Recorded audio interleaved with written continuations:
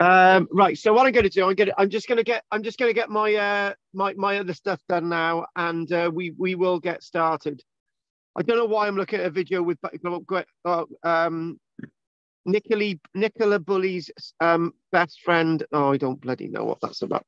But okay, here we go. If we go on to this now, and then I can get us going. Right. It does look good. Neolithic updates, Barrow Diggers Part 7. It looks really good. So as I'm mumbling in the background, right? As I'm mumbling in the background, have we got any news? Let's start off with Pat. Right. I have at least one sentence. Colchester, a Roman mosaic discovered. And it's right in front of a vape shop, And yeah, they got all these people, looking in a hole, trying to see what it is, And this is now. Yeah, just got it off the net. Yeah. Oh my God. Oh, right. Okay. And it looks something like I can't see something like that. See the little design, the mosaic. Yeah.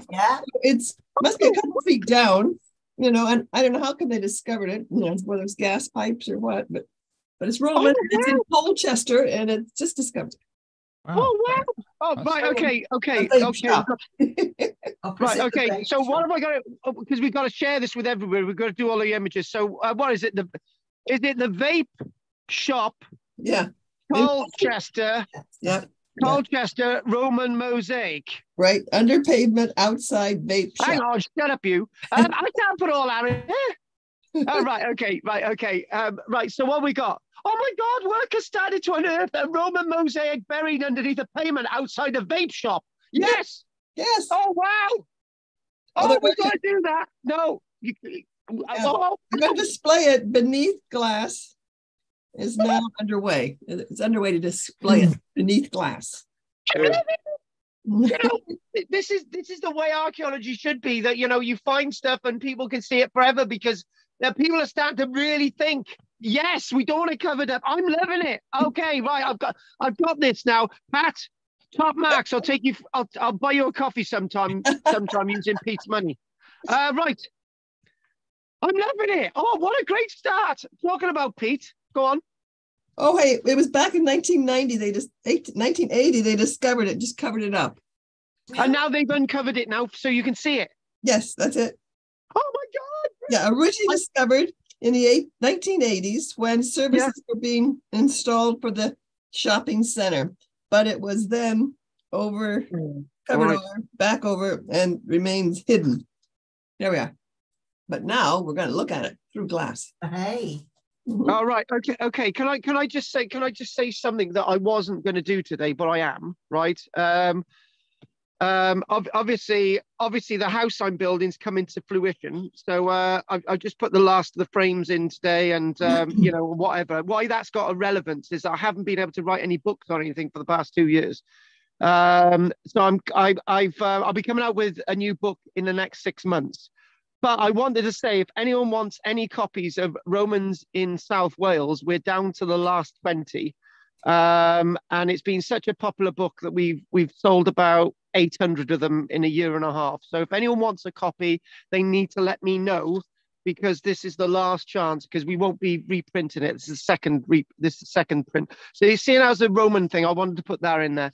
Anyone wants one, they need to let me know. Right, Peter, let's see if you've got anything you want to tell us. Not me, no. All right, then we'll do the other one then. Yeah, I got an article I found earlier. Some Spanish mathematicians weighing in on Stonehenge. Let's have it. Last year, Bournemouth University archaeologist Tim Darfield published his claim about the monument operated as some kind of perpetual calendar.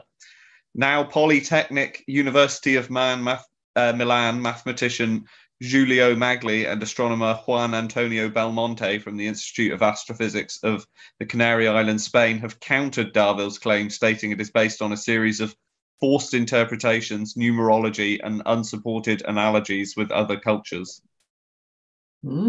That's a bit of a slight on a prehistoric expert, isn't it? It is a bit, isn't it? But yeah, they say, was it the critical number used, number 12 used by Darville to multiply the number of lintels isn't reflected anywhere in the structure. There is also a variety of other numbers represented throughout the structure, such as in its portal, which seem to be ignored. So in other words, we've got controversy now. Don't worry about the Spanish. They'll attack us anyway. But mind you, talking about Spain, right? Best of luck. Is it Scotland playing Spain tonight? And Adam's excuse was he can't seem to switch on to his laptop today. So he's decided to sit and watch Wales beat Latvia instead tonight. So he's with us tomorrow. That's a shame. That's Adam's news. And the other thing as well as I wanted to say was that Gina's not with us today, but she's had her op and she should be with us soon. What I'll do, I'll read out that message. I spoke to Gina today. She had her op on Saturday and is in some considerable pain. No bloody wonder.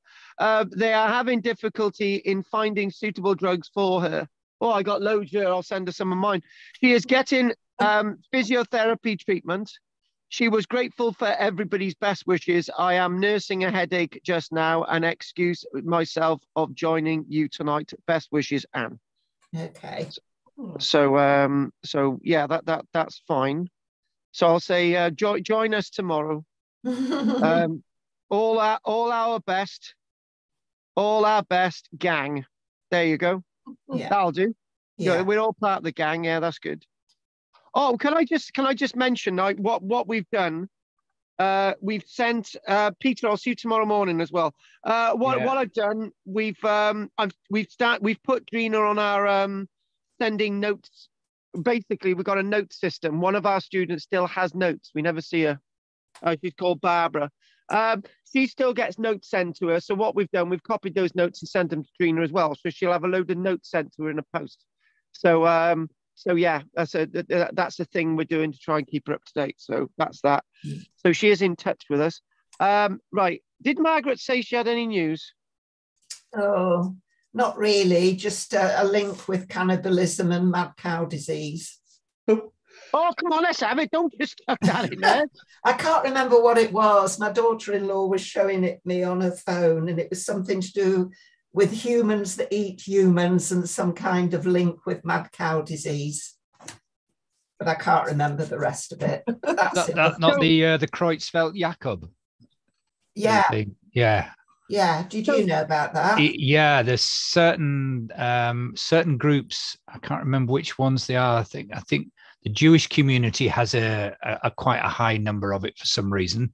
But I think they also found it wasn't in tribes in Papua New Guinea that used to eat each other as to absorb their knowledge and all the rest of it. And I think they had a high case of it, and they managed to persuade them to change their culture to not do that. Right.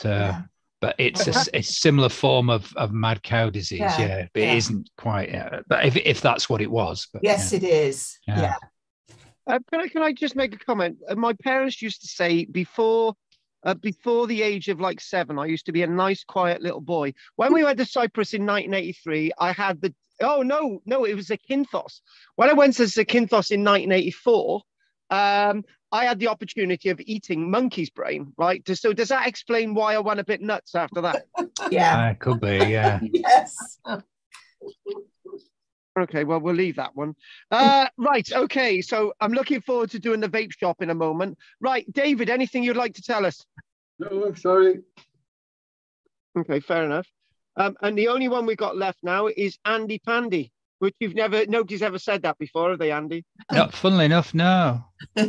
Who? No. No, I have nothing to add to this week, I'm afraid.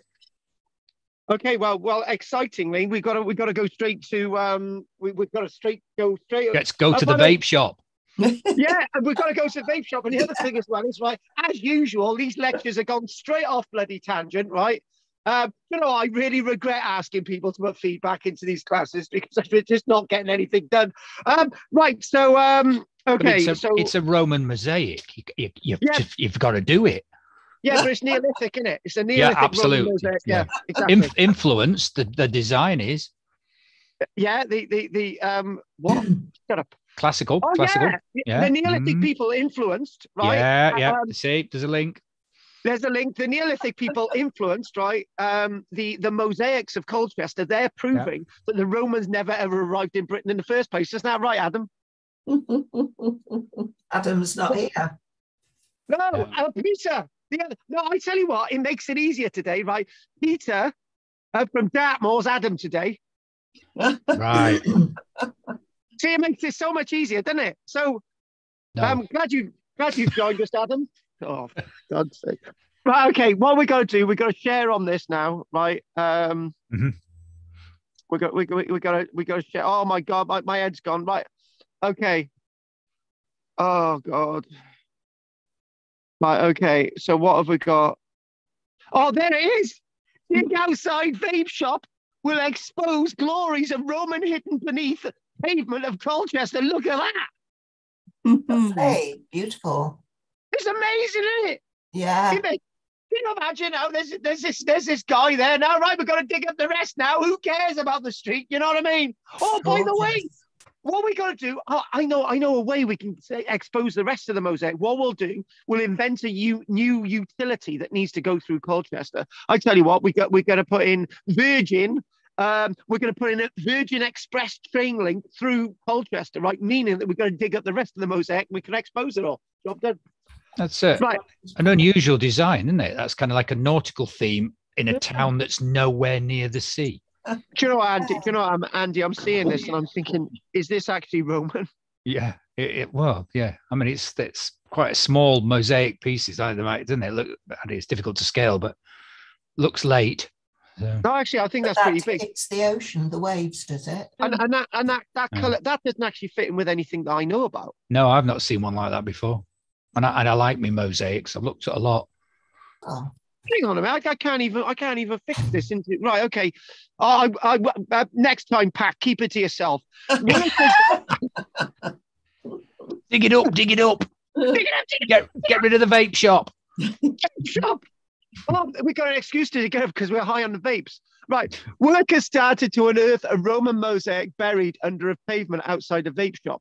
The ornate design was originally discovered in the 1980s when services, not church services, Pat, don't get too excited, were being installed for the shopping centre in Colchester, but it was then covered back over and remained hidden. Now, I'm liking what we're saying about this now. A project to permanently uncover the mosaic at Red Lion Yard and display it beneath glass is now underway and due to be completed by the end of this summer. It's well worth it. Mind you, Pete, were you on that trip when we went to Colchester and people taking drugs and smoking all sorts of things? Yes, I think I was, yeah.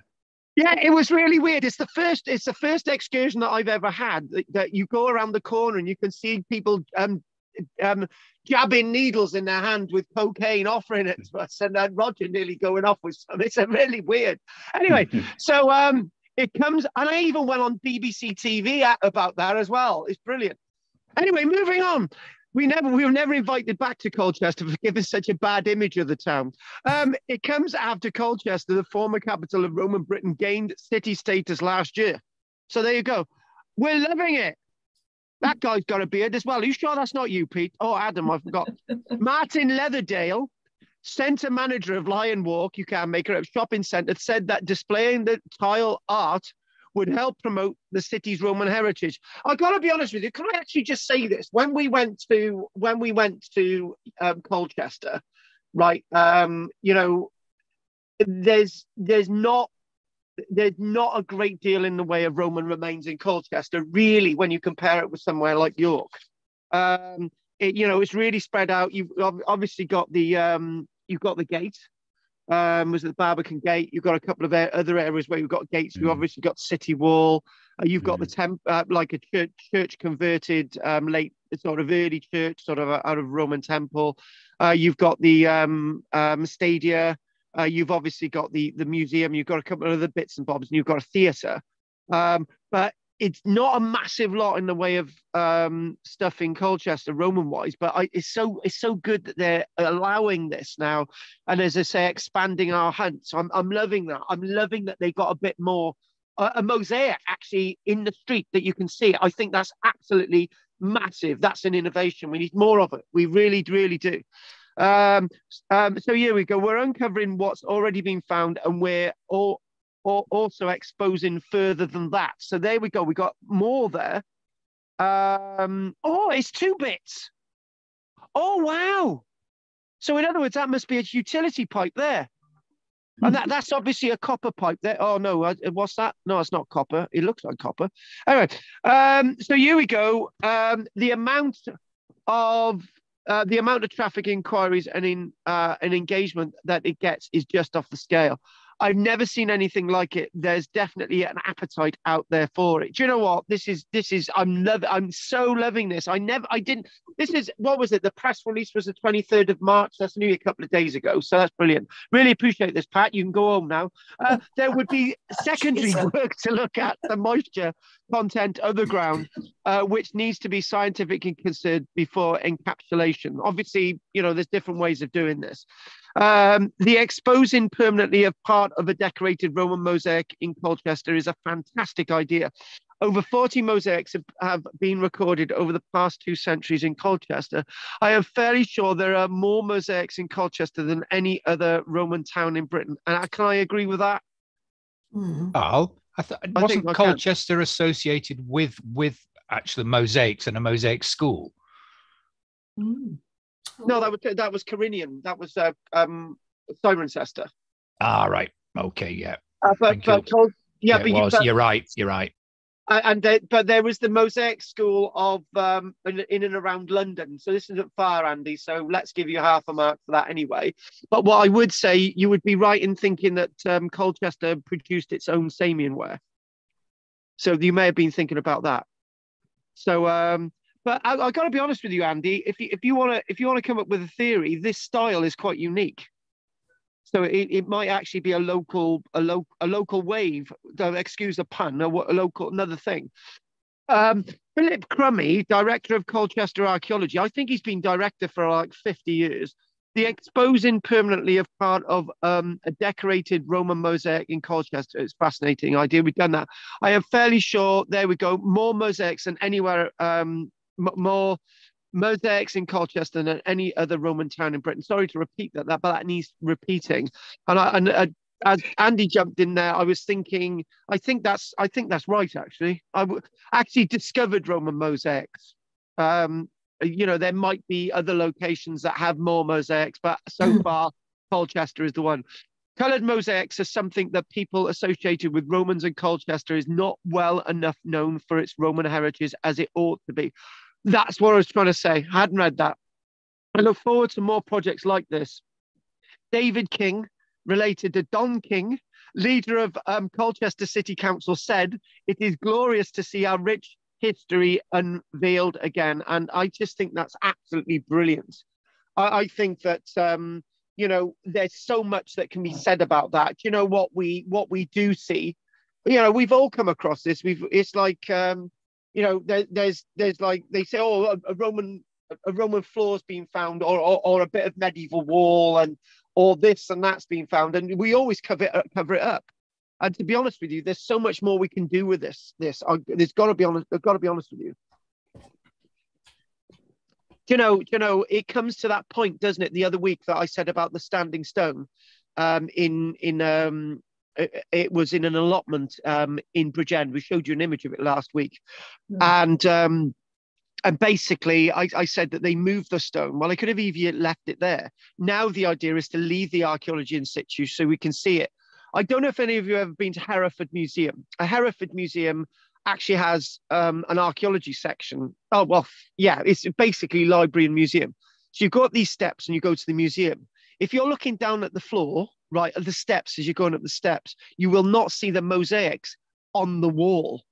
They've got massive mosaics on the wall that have been taken from Kenchester, the Roman city nearby. The thing is, that to me is just, I don't know, with a huge mosaic on the wall, side on, when it used to be flat. And you're thinking, well, You know, why do that? Why didn't you just leave it in situ and let people see it? Mind you, what they've done at Ambleside has been absolute abortion of trying to save the archaeology in situ, because they've got the bits of wall and they allow sheep to graze over it and they destroy them again. So obviously those types of perspectives to try and display walls and stuff are probably not the best way to do it. What they did at Culzean, sorry to go off on a tangent, what they did at Culzean, they excavated the barracks, and what they did, they covered the barracks up and they reconstructed bits of the barracks on top of it. So you've got the original plan of the barracks shown above ground using Roman building material, the original buildings preserved underneath. They could equally do something similar to this, but it's so well preserved that we need to see it. I need to see it. I want to see that. I really, really do. It's great.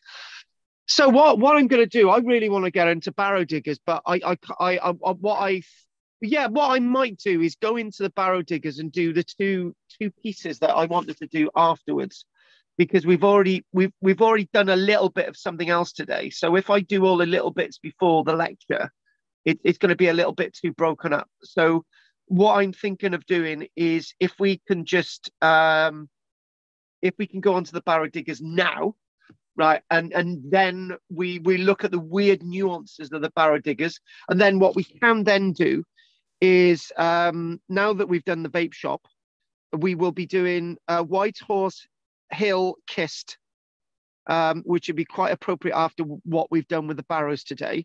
And then we've got, in Ireland, we've got the Derry Banks of Loch Foyle, the Derry Banks of Loch Foyle. So that two, obviously the one in Ireland's Neolithic. I haven't really done the Barrow research on that, but we've got current archaeology to help me out with that. So that's a bit of a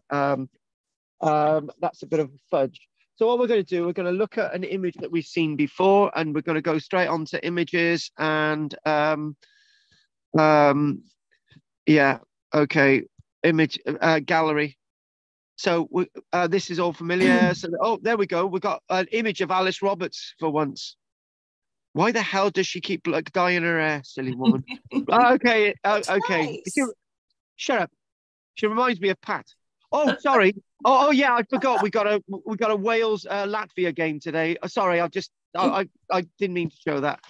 Right. Okay then. So what we need to do, side on, otherwise Andy's going to be moaning. Right. And if I can just, where's the? Oh, hang on a minute. Hang on. Oh, we're missing an image. Oh, we're missing an image, which is a bit of a shame. Right. Anyway, so what we got Bateman. We got these little tablets that he left on archaeological excavations. Bateman. Margaret wanted to know more about Bateman, so this whole lecture today is for Margaret's sake. We're not really interested in anything that anyone else has got to say other than Margaret. So Bateman. We go on to talking about rodents and voles and rats. And it's a really fascinating area of the Barrow Diggers episode that we've been doing, right? So Bateman, there he is, Bateman. Okay, we remember Thomas Bateman and this guy digging up in Derbyshire, digging up loads of tombs. And we got the guy, remember the Barrow Knight, Isaac, in 1845, got him. So we've got sort of Bateman. So what I want us to do, I've just got to remind us of Thomas Bateman. Thomas Bateman was born in 1821, died in 1861. The estate that William Bateman, his dad, and obviously Thomas Bateman, sort of senior or whatever. So there's two Batemans. So Thomas Bateman lived for 40 years, but he was an extremely wealthy man, very, very wealthy man. And with all his money, he created wonderful things in regards to archaeology. So that's what we're going to do today. So if I can just show you a few images, that is Bateman's study. Wow. Look at that. Human skulls. He's loving it. So what we've got is cabinets full of artifacts. There's even, if you look closely there's even a statue of Lloyd George. It's all there. Do you know what? I got this obsession with Lloyd George because I'm sure, there's this idea that I'm related to him in the family. And I showed them all did I show you my picture of Lloyd George hanging on my wall last week? I showed it once on Wednesday. That. So Thomas Bateman, we love him. Bateman often mentioned the presence of animal bones in his cairns. Now, this is one thing that animal bones, we don't really mention animal bones much in archaeology. We don't mention animal bones at all, really. This has been a problem with all the lectures that I do, because in the written material, I'm usually presenting and I'm thinking animals, where's the evidence of animals? Animals existed, you know, they really did. And in the Neolithic period, we've got a lot more mention about animal bones, but not yet. We need to look at those causewayed enclosures. We need to look at causewayed enclosures in the next couple of months. But mind you, we got Otzi the Iceman next week, so they can bloody wait. So sometimes with the bodies, sometimes in the mound material. So we're talking about animal bones, like human bones, here, there, and everywhere. Among the most singly and interesting animal bones were those of rats. Rats. Now, Thomas Bateman was fascinated by these rat bones, and you'll find some fascination with this. The remains of water bowls found in profusion in many of his sites, often in close proximity to internments. Right. So if I gave you a bit of an equation earlier on. I basically said loads of bowl bones over there. There's going to be human bones. That's basically the theory. Rat bones, a trail of rat bones over there. There's human bones, right? It sounds a bit bizarre, but it's not as bizarre as it sounds, right? Haven't got the image with me today, but I'm going to we'll just move on a little bit a minute. So this is actually some of the wonderful plans, the Barrow Khan, and this is one of those bits of work, and we've got lots of some really nice images there, so we'll put that in the background. And in the break, there are one or two images that have been misplaced, so I'm going to try and get them back in afterwards. But can I just mention, on an episode of Time Team, I can't remember what it was. It must have been, I don't know, one of the early ones, about in the 1990s. And it was an episode, and they were excavating in Scotland, and it was a cairn, and a stone cairn, basically, stone side, a stone lid, base, and whatever. And they found a human skull in there, and basically they found the back of the cranium, right? The back of the cranium, the front area of the skull was gone. Right, and inside the cranium there was bits of plastic, bits of wood, bits of all sorts of things, right? And the rat had been using the skull as its home, and the rat had been gnawing at the skull for a very, very long time. In fact, every generation blames the one before. Yes, the rats had been using that skull for a long time, and hence why Bateman's talking about these rats and so on in the landscape that he's excavating. Very important. Sometimes their positions are unspecified. At other times, definite relationships were observed. Can I just jump in you now? Bateman's excavating clearly between 1821, obviously that's when he's born, and 1861. So sometime in the late 1840s, 1850s, up to 1861. The one point I would like to clearly make is not all archaeologists would make reference to rat bones even today. Not all archaeologists would make reference to animal bones at all.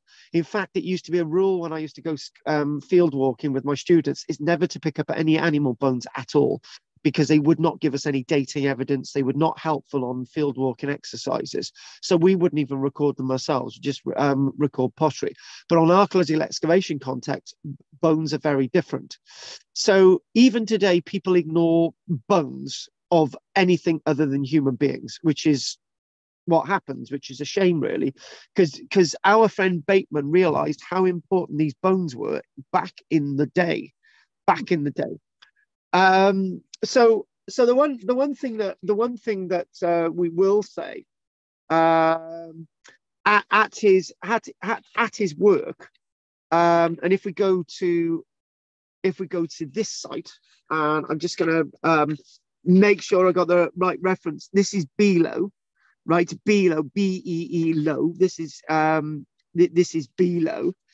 but we're referring to here at Briarlow, which I don't think is too far away. So we've got Below in front of us, Briarlow, and other sites, human bones had been apparently badly gnawed by the rodents.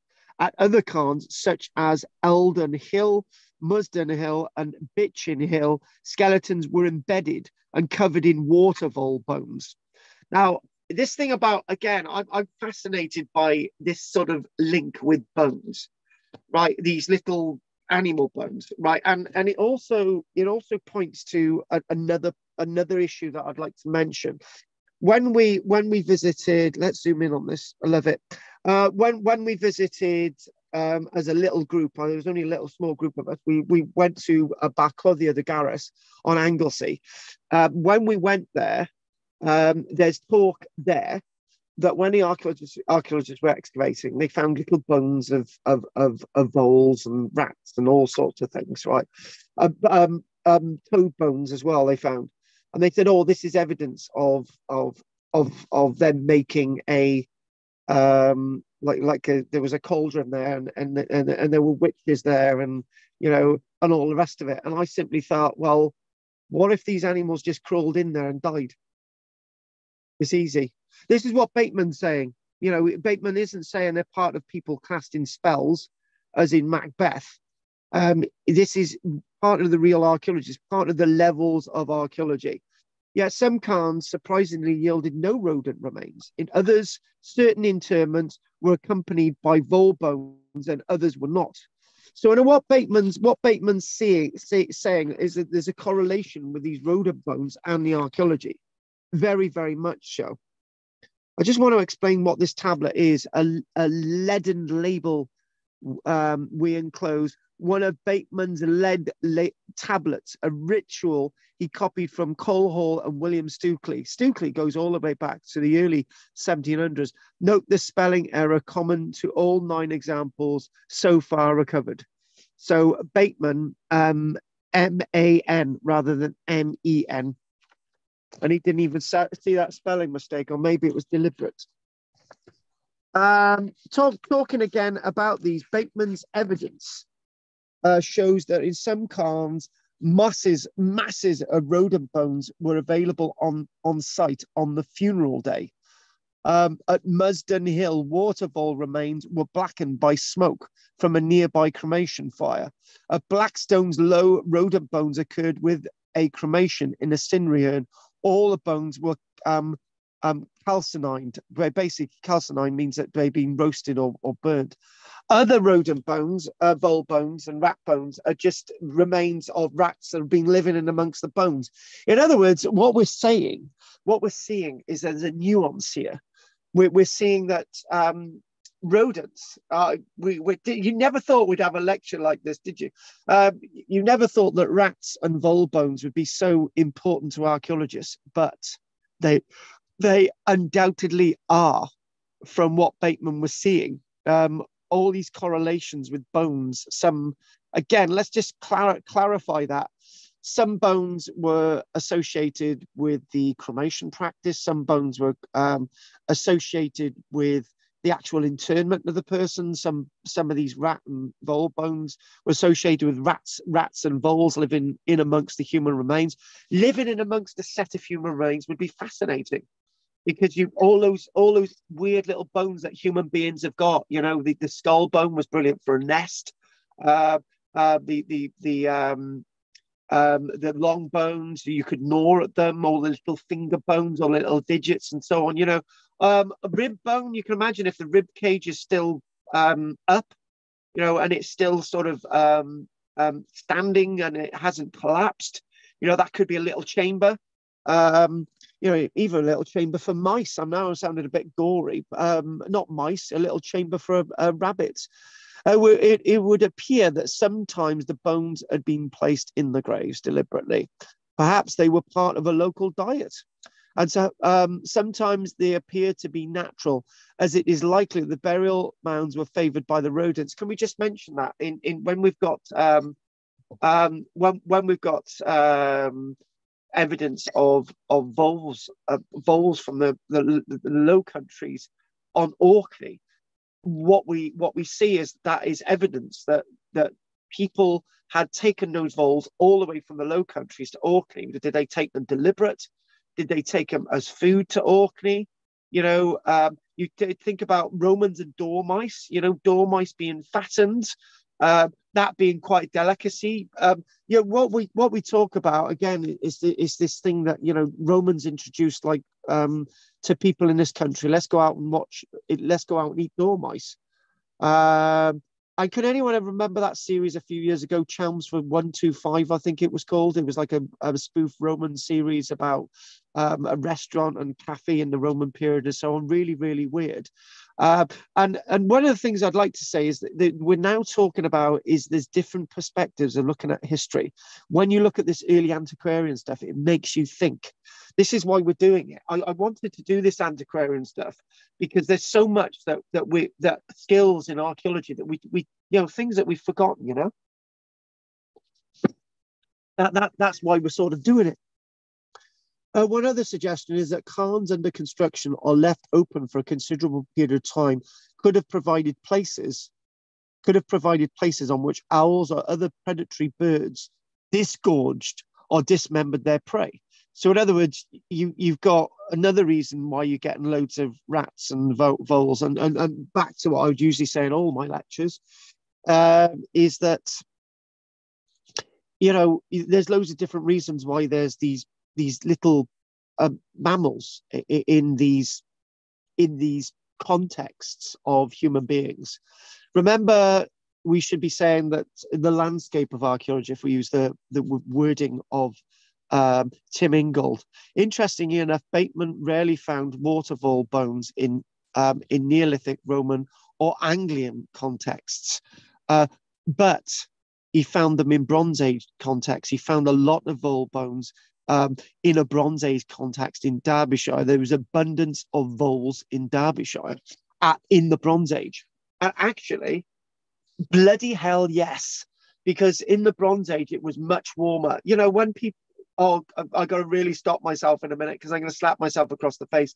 When people go on about global warming and all the rest of it, you know, it's never happened before, you know, and global warming is a human phenomenon and all the rest of it. You'll find that I don't agree with that. I think it's a natural phenomenon, very similar to what Neil Oliver's been saying as well.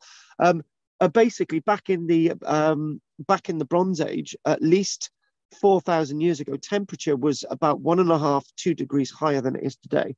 So it would have been perfect landscape for voles to sort of grow. And in other words, we've got another 2 degrees to go in Britain before we get to prehistoric Bronze Age levels. So bring it on. It's terrible for me to say that, but that's the way life is. It's a natural phenomenon. You can disagree with that, but that's how I feel. I need to stop myself there now before we get any controversial. So when we think about rodent bones in the Bronze Age, which is very important, much warmer, lasting long enough after that time to form deposits of large numbers of bones. So we're seeing actual whole, we're seeing whole, you know, you used to watch the Tarzan and the Apes and from the 1930s with that German actor, I know somebody's come up with his name. There used to be elephant graveyards. There's vole graveyards as well. So vole graveyards. And then suddenly after the Bronze Age, by the year 1628 years BC, which is the era, and maybe we see other eruptions as well of the of that chain of volcanoes in Europe. What we do see is that temperature drops in Britain, and therefore voles become very much scarce. And it's not humans that wipe out voles. It's temperature. And this is another thing as well, is when we talk about human beings having an impact on vole populations, we can clearly see in the archaeology that it's not human beings that wipe out voles, because clearly in the Bronze Age, there's thousands of them in these burial chambers, and they're just living there happily. So you got vole bone phenomenon, you got rat bone phenomenon, right? I mean, other periods in the Neolithic, Roman, and in the post-Roman period, and obviously in the Bronze Age, the rat bone phenomenon was also remarked on by subsequent Peat District diggers, such as Jewett, such as Bagshaw, and Pennington. We will, Pennington's a familiar name for me, but Jewett and Bagshaw, those are other people of this genre that comment on rat bones. I'm just gonna ask just one of you randomly. Andy, have you ever heard of, in any of your reading, archaeologists talking about rat or vole bones in the reading, excluding Orkney? No, never. And this is my fear, because I fear that by ignoring these earlier antiquarians' work, we're not enriching our modern understanding of archaeology. And it's quite amazing that Andy said never, and I'm going to say very rarely myself. So, you know, it's hang on a minute. Why is there loads of rats and voles in Derbyshire? Have nobody actually recording this in the archaeology? Yeah, this is a question. This is a question there. The author himself has noticed that considerable presence around skeletons in cairns excavated by him. Bateman and Carrington regarded their occurrence during digging as an almost infallible indication that inhumation burials were close by. Now, is that scientific? Is that what is that? You know, it's just that's a rather interesting point. Isaacson, you know, the Barrow Knight, obviously writing in his book of 1845, Isaacson wrote of intent to find the bones of rats, for these afford a certain trail, which low explorers never fail. So remember, lots of these locations are called associated with the word low, right? L-O-W. So that's a direct link, if you want to retranslate that, which Barrow explorers never fail. So in other words, if you follow the rat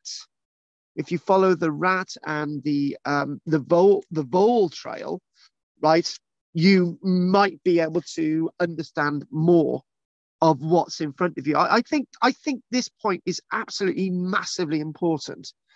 Low there, L-O-W without the E. So I'm assuming that there's low and low E, but obviously that's missed on that there. So this is the plan of Barrow Cairn from Bateman's work, 10 years of digging. Bateman's woodcuts were well in advance of other Barrow drawings in contemporary books. Now, this to me is rather interesting, because you've got an association of animal bones there. That he's recording it. You've got a north arrow there. Got a north arrow. That's useful, very useful. We've got other evidence there. We've got all this really nice evidence here coming into frame. And I'm going to presume by the shape and form of these, this is a Bronze. This is Bronze Age, right? This is a Neolithic. This is Bronze Age. All the characteristics of the Bronze Age. Interesting enough, note the area that's not been excavated. The notes that I use for these lectures are from a guy by the name of Barry Marsden. And Barry Marsden's name will come up again in regards to the Neolithic period. Right? Barry Marsden says that he excavated this site at Barrow in 1966, 1968. And obviously more was found. I don't know if he's being critical, but if it wasn't for Bateman leaving the archaeology, Marsden would not have excavated the rest of it. And we don't always see that these. One thing that seems to be coming out with these barrow diggers from this period is they don't always seem to be excavating everything. They don't seem to be leveling these mounds, right? So they're leaving other archaeology for other people to excavate, which is a really important point. And leaving the archaeology for other people to excavate is helping us again advance and prove or disprove their early dalliances with the archaeology in the 1840s. In 1848,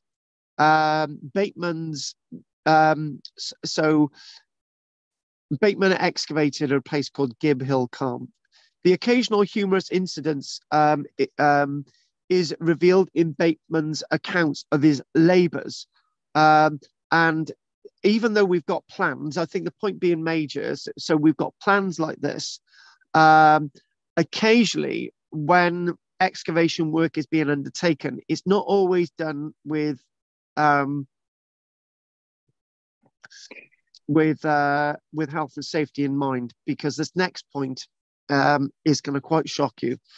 This is the in 1848 his party dug into the huge Gib Hill Cairn, a big huge cairn, an undertaking that lasted 7 days. Now you can imagine, you know, you've got 4 diggers there and Bateman, and it's slightly the scale slightly out there, as you can probably appreciate, but yeah, this is typical of the genre, sort of 1820s, 1830s, 1840s.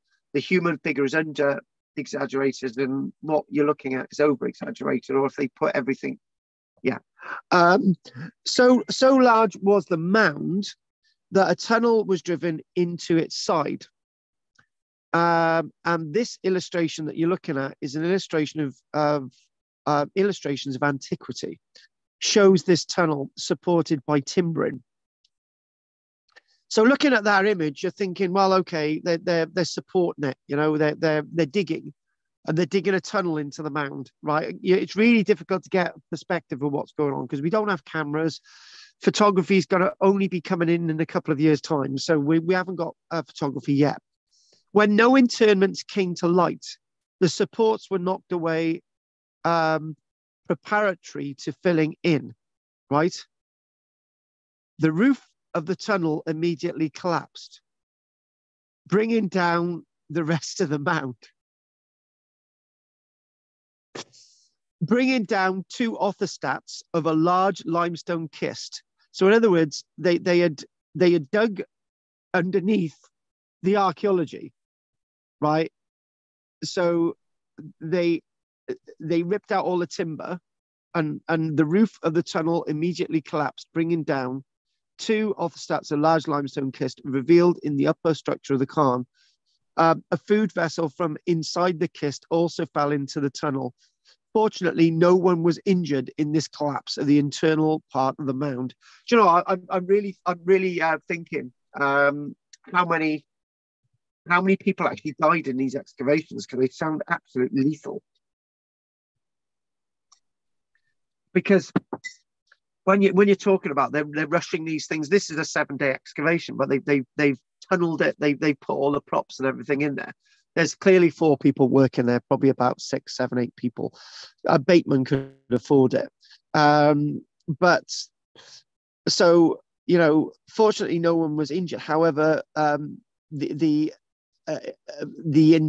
internal part of the mound completely collapsed. So yeah. It doesn't sound good, does it? I hope he learned from that one. Describing a skull found by his father at Kenslow, Bateman's father, William, perhaps influenced by the growing interest in phrenology, remarked following Dr. Hibbert's report that it exhibited phrenological developments indicative of some of the worst passions incident to human nature. This opinion of the unfortunate long-dead individual leads us to regret that modern anatomical reports are not so entertaining. So in other words, people are actually starting to look at the bones and understand their association.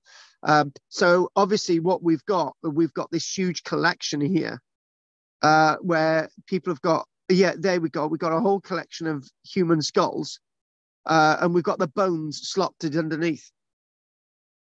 Can you imagine having a drawing room like this today?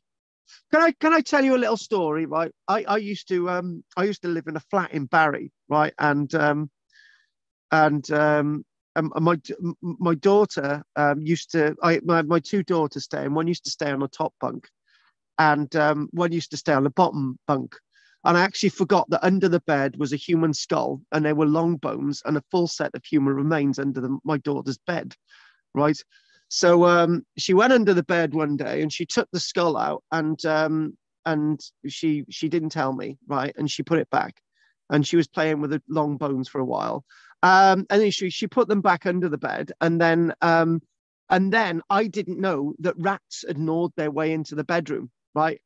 And rats had come up from the floor, and they'd gone into the bedroom. And at night, my daughter would be seeing some of the bones moving around the room, and she thought they were the little people And she only told me this, and she thought it was completely natural. The bones were moving around the bone because there was a set of human remains in the room. And that's a true story. Is there anyone still there? Some of Bateman's excavations seem highly dangerous to the diggers. Near Gotham, his laborers cleared out a rock grave sunk 9 foot below the cairn's surface, including 4 foot into solid rock. At the bottom of the grave, by the help of a candle, part of a human skeleton was obtained from beneath an immense stone which could not be removed. So in other words, you know, not all of these things are done. As well as we feel that Bateman was meant to be doing his work. But you know, you can see that this is actually a little bit similar to the one that we mentioned collapsed, but this is another image altogether. Other Greek graves were excavated at a place called Shuttlestone, Parwick, 6 foot below the ground surface, and at end low 6 foot in the limestone rock. So in other words, they just kept digging even in the rock, even though there was no chance of finding anything, because he left people to dig, which was unfortunate. On Burton Moor, 3 skeletons were exhumed by undercutting the mound immediately below the junction of 3 field walls. So in other words, they just dug mines. They dug mine shafts into these archaeology. So you know, you can imagine people how they got away with this. I don't know. Bateman again relied on candle power at Rusden Low, where a grave was found at dusk. So in other words, they're excavating in tunnels in the dark with candles to find artifacts. Owing to the lateness of the hour at which this interment was found, we were obliged to clear out the grave by candlelight. The illumination provided by this method of lighting must, one feels, have been somewhat inadequate, to say the least. Yeah, I would go with that. While most of the excavations were planned affairs, he describes one casual dig when a stone circle, dull tall, was discovered during a stroll near Stanton Moor. Yeah, by the way, I've got to remember, we've got to do Stanton Moor again. Hang on a minute. Stanton Moor. Right, we've got to do that. Hang on, carry on. Where are we? Stanton Moor. The small party borrowed tools from the nearby farm and hacked out the center of the site. So not all of these things were done properly. It seems 1 minute Bateman is doing wonderful plans like this, and then he's decided to put mine shafts into these bloody things, and then he's finding some archaeology and taking the stuff out, and all the bloody things collapsing, losing some of the archaeology as well. But we're learning, aren't we? Yeah, we're learning. Just as I did years ago, didn't I, Pete, digging a barrow? Moving on. Another guy called Samuel Carrington was Bateman. There's a guy called Samuel Carrington. He lived from 1798 to 1870. He was one of Bateman's sort of prodigies, Bateman's lieutenant in Staffordshire. He lived until 1870, 9 years after Bateman had died. A village schoolmaster and a smallholder at Wheaton. He was described by another chap by the name of Roth Smith as a very intelligent man, a good geologist, and an enthusiastic excavation of tumuli. He noted, seldom are such men appreciated, and I fear he was not an exception to the fate of the worthy, unselfish Paul.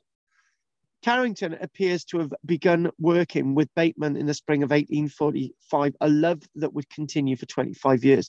Some useful information on his operations appeared in a large manuscript volume in his neat handwriting, once in the Bateman collection. So in other words, you know, Bateman's collection. Now, Bateman's collection ended up in the Derby Reference Library. The body of the volume is taken up by a play on Barrow digging, almost certainly inspired by the works of Walls and Isaacson again with his Barrow Night. It is titled "The Barrow Diggers' Restitution of the Lost Archives of Ancient Britain," also a defense of the noble science of barrow digging and archaeology in general. So in other words, they made whole plays about this stuff, whole plays about these collections, you know. On the backdrop of hang on a minute. Hang on, there we go.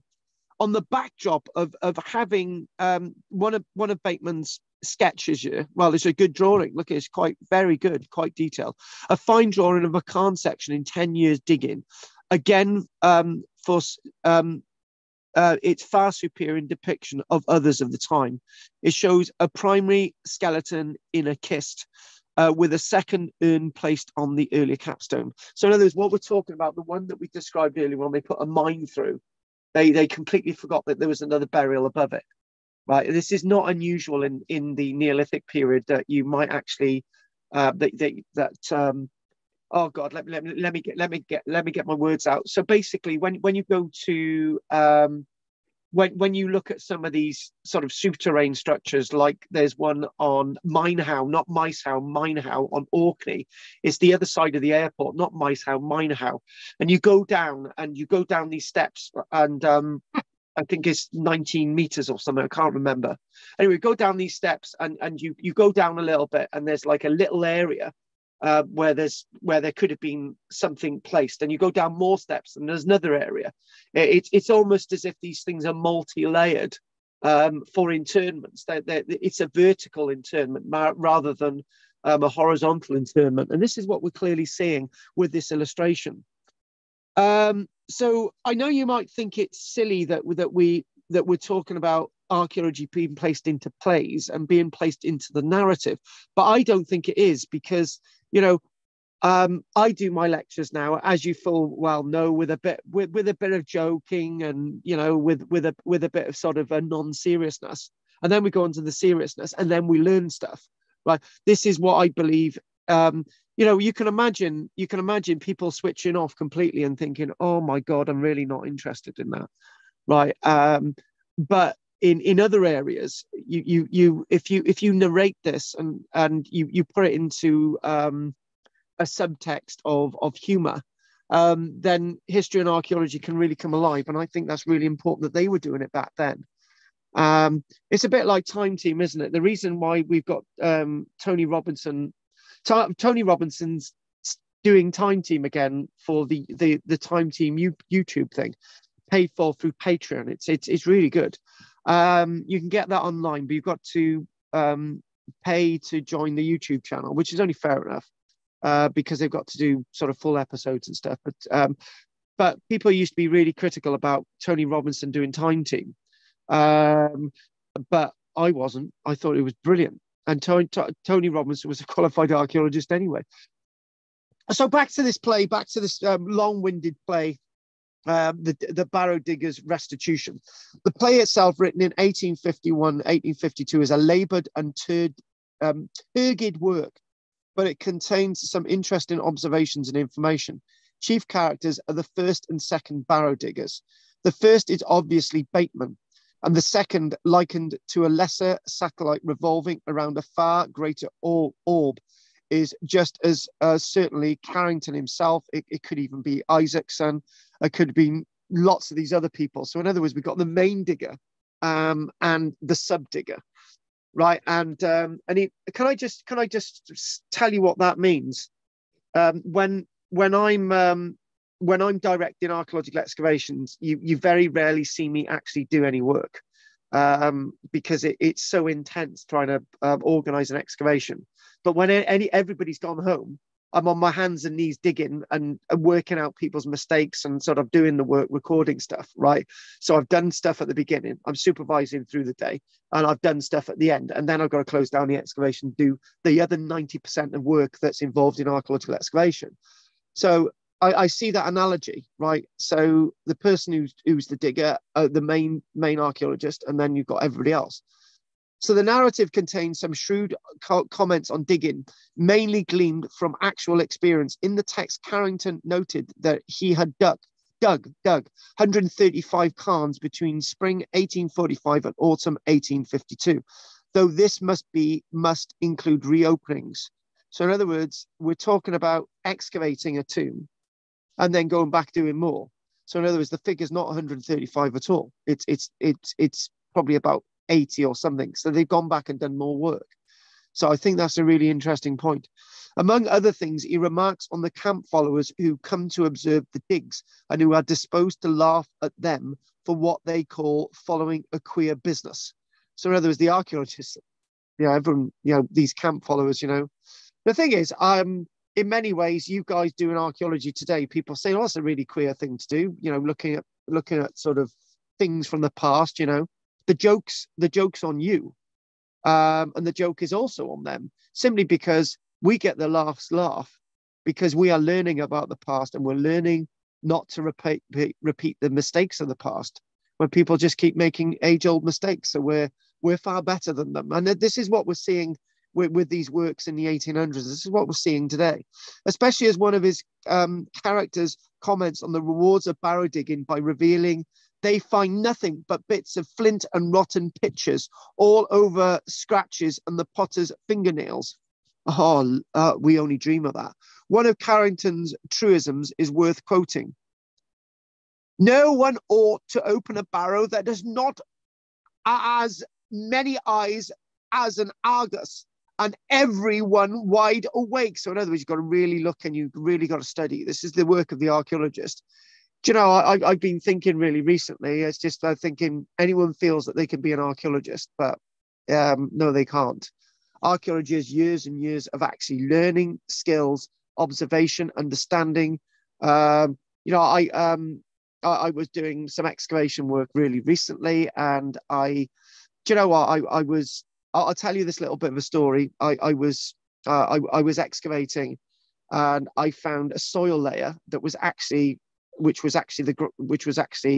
elsewhere, is the regolith, which is you get bedrock regolith, you've got the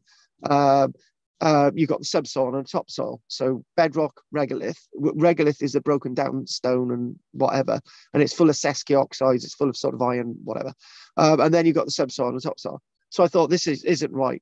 So I thought this is not right. I went with an archaeological hunch. So I dug through this layer, and all the stuff underneath had been disturbed, right? And I thought this isn't right. So what had happened is somebody had scraped away of the area of the land, right? And basically they'd got down to this sort of regolith layer. They scraped it all up, dumped on top of another layer, right? Sealed that layer, and that's why it looked like you were down to the natural. Time team, they'd call it the natural. But when you get to the natural, it's not always the natural, because I had and I went down another 2 foot, and I haven't finished, and I got down to a floor layer, probably of a post-medieval building. I got down to a floor layer, and I stopped excavating. I thought, right, I need to stop excavating now, because I need to assess the archaeology. And there's one other weird thing I'd like to share from you from another report that I've not published yet, from Flemingston and Vale of Glamorgan. When we were excavating Flemingston and the Vale of Glamorgan, we had a thin layer of topsoil, and underneath that there was a subsoil layer, and the subsoil layer was full of medieval pottery. When I say full of medieval pottery, it was stinking. It was full, right? And I thought there's something not quite right here, because I thought there was a Tudor wall underneath here, the Tudor period, 1600s, right? 1485, you want to be precise. So going to the end of the reign of Elizabeth I, 1604. So I thought, right, okay, no, that can't be right. So I ordered everybody to collect all we sieved everything anyway. And I said, right, technically this would mean that we've got to the layer below the Tudor. But no, the Tudor was below the medieval, because what had happened is somebody a few years back, probably about 100 years ago, they dug into a medieval site and dumped the soil on top of the Tudor site to build up the level, and that's why we got loads of medieval pottery. Medieval period is before Tudor period. So you've got to be awake, and you've got to really understand. So when Time Team would say we've got to the natural, it's sometimes not always the natural. Although only Bateman, back to the text, records Carrington's excavations from the beginning of 1848, between that date and 1858, the latter dug into some 100 burial mounds. So in 10 years, 100 burial mounds. So if you want to work out, that's That's 10 a year. It's not bad. Mostly in Staffordshire, not including numerous reopenings of tumuli previously explored by him. So we've got Staffordshire and we've got Staffordshire being the work of Carrington, and we've got a Bateman, and we've got mainly Bateman, Derbyshire. But mostly in Staffordshire, we go on to Carrington, not including numerous reopenings of tumuli. His work tailed off after 1851, probably because most of the cairns in his area had by then been rifled. The latter part of Carrington's manuscript contains letters sent by him to Bateman describing his work on Bateman's behalf and listing the costs incurred for labourers and a recurring item. And does anyone know what that recurring item is, which is essential to archaeological excavation, Margaret?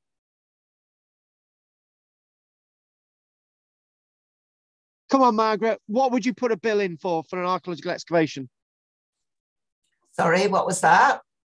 Right. What is the reoccurring thing that an archaeologist needs on an archaeological excavation? Think of Time Team and Phil Harding. A reoccurring thing, I don't know.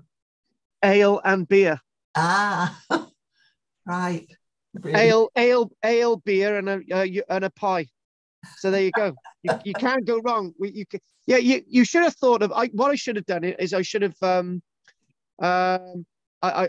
Oh God, the name was in my head. Who was that guy? Fred Dibner. He used to like his beer and his pie. His pipe, he did. Beer and his pie. I'm just looking at that. You've got the image of Balladon Moor, the section of the Barrow at Balladon Moor. Yeah. Is that kind of two layers? I noticed there's like an urn with supporting a lintel. Yeah, it is actually two layers. Basically, but basically you've got a side-on view. So that is actually the mound there on the top, right? So it's actually a vertical section rather than the horizontal section. I know it's very confusing. Right. Basically, the urn, the capstone would have flattened the urn if it was that close, right? So there's probably a little bit of space there. Oh, okay. And I'm gonna actually call a friend and say that the urn would probably be upside down, inverted, because an urn would really struggle to stay upright like that. It would have collapsed by now. So I'm going to go with an inverted. That there is the human remains on the bottom. Yeah. So there's nothing actually in the urn. It's just there. Yeah, there would be cremated remains in the urn. Yeah. All right. So it's a cremated burial on top of the inhumation burial. Okay, right. So when we went to if you can remember the earlier description, they dug into. If we go back to that other image, so what they're doing, they're finding remains in there, right? Earlier remains, and what they're doing there. And if you think about if you juxtapose the two, and you're thinking that is what they're finding below there, and then what's happening is the orthostats, which are the upright stones and the capstone, are then all collapsing into what's down below because they've taken the supports out. Right. Which so was that could even be Anglo-Saxon remains in the top layer, then, couldn't it? If this was in Kent, yes, but this isn't in Kent. That is clearly a Bronze Age or beaker pot from approximately 4,500 years ago. I'm glad you asked about that, to be honest with you. I really am glad. So we did mention about significant to relate the cost of 2 men and a boy for one day was 3 shillings and 3 pence, which, to be honest with you, that's quite a lot of money. Bloody hell, these diggers went on a lot of money, to be honest with you. Well, you'd give the boy a penny, wouldn't you? And but I think out of that 3 shillings and 3 pence per day, you would have to take out all the other stuff, all the sustenance and stuff. For one man, a 5-hour stint paid 1 shilling. So one man, right? So on other situations, a 5-hour stint. So cut what we said, 3 shillings, 3 pence for one day, 2 men and a boy. So on other circumstances, one man, and a 5-hour stint was paid 1 shilling and a little beer. Yeah, so a little beer, not a little beer, but a little an amount of beer. So there we go. It's got to be done. I've got to be done. I personally, I'd go for a cup of tea. You know, evidently Carrington paid small sums for flints found during digging, and sixpence was given to some nameless individual for finding Barrow and getting leave. At Mare Hill, he had 3 men hard at work from noon till night, as well as one that assists of his own will.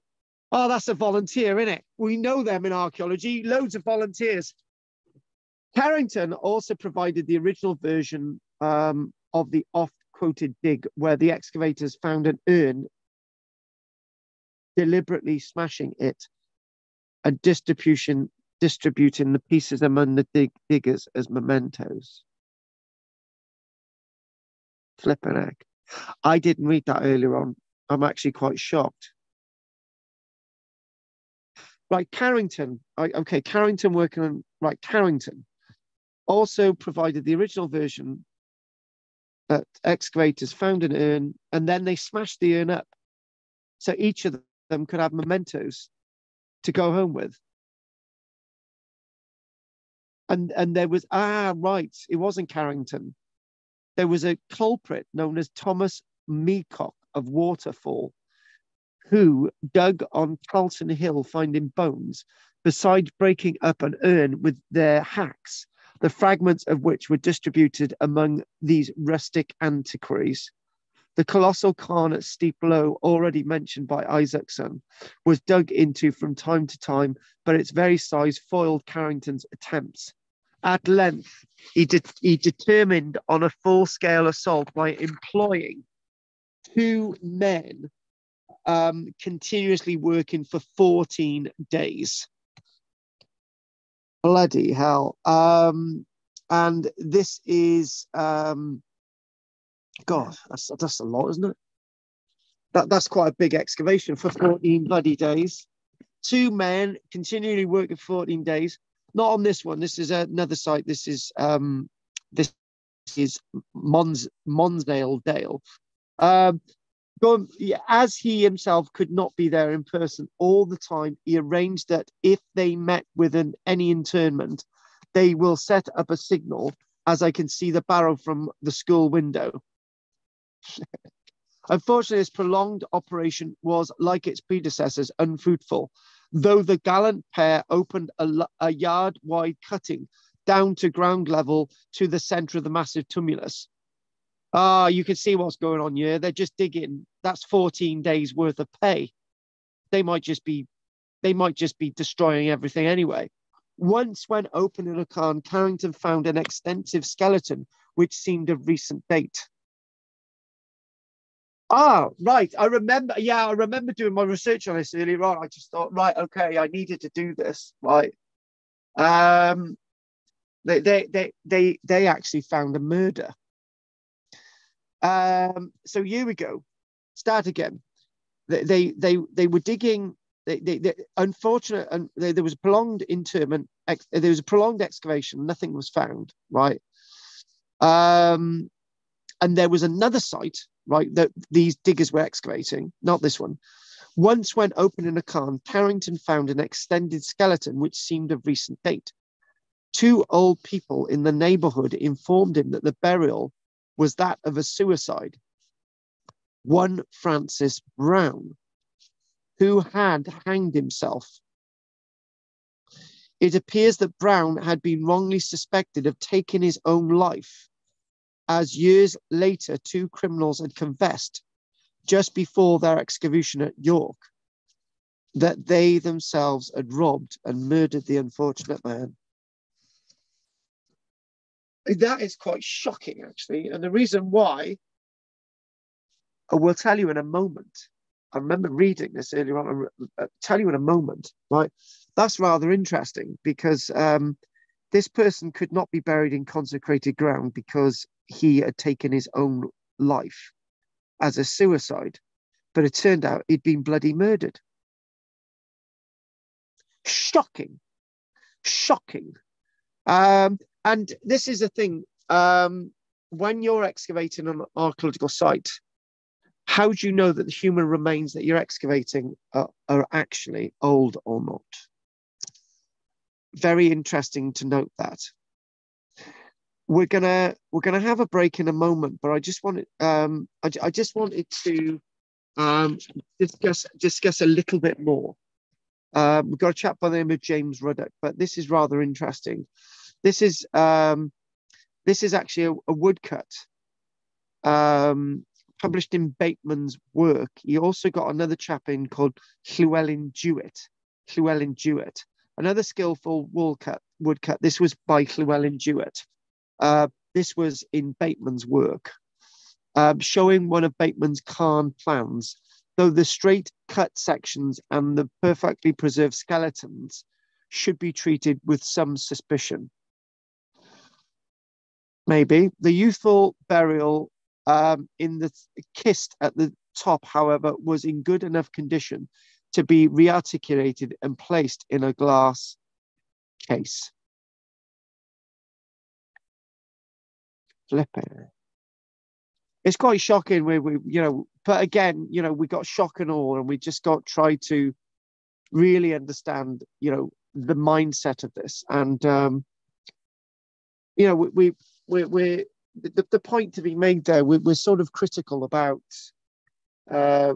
we're somewhat critical about, was this how it looked, and then we look at reconstructions of archaeological work today, and we get really confused with what is actually genuine or not, and what is,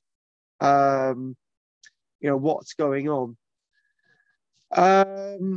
It could have looked like this. You never know. Maybe it was a really well preserved set of human remains. But in that, we've got one set of human remains that was in such a good state of preservation that was put on display. So why couldn't the rest have been the same? Carrington was always loath to leave any partly revealed burials overnight for fear of interference to them by casual curio hunters, as we've mentioned before. He mentioned helping James Ruddock on certain diggings near Pickering in 1848. The pair left the kist and the cremation it contained overnight, intending to excavate it fully the following morning. I know from previous experience that it's not good leaving human remains for another day or for more than a day. Although they were on the site by 4 a.m., they found that the kist had already been rifled. When late one evening, Carrington found an undisturbed chamber in the Neolithic round cairn at Long Low, he sent a hastily scribbled note to Bateman, written late at night, stating that he intended to open it as soon as light in the morning to prevent mischief. Carrington appears to have been a most conscientious and worthy servant of Bateman. It seems that Carrington's doing lots of the work. He had a deep interest in archaeology and proved a scrupulous and enthusiastic antiquary archaeologist. More than once, he apologized in his letters to Bateman for his lack of success in certain cairn openings, as though the fault were personally his. His defense and respect of his part-time employer came out in his description of a character of the first Barrow digger in his play. So in other words, we're talking about how this all works in the sense of the play. So what we're going to do, we're going to take a break there now, and some shocking revelations there. But I'd like you to sort of think about this, and we'll have a little bit of a discussion, a little bit more about the Barrow digger after the break.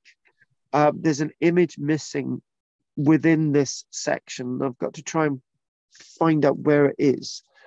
So what we're going to do, we're going to take a break now, and let's go.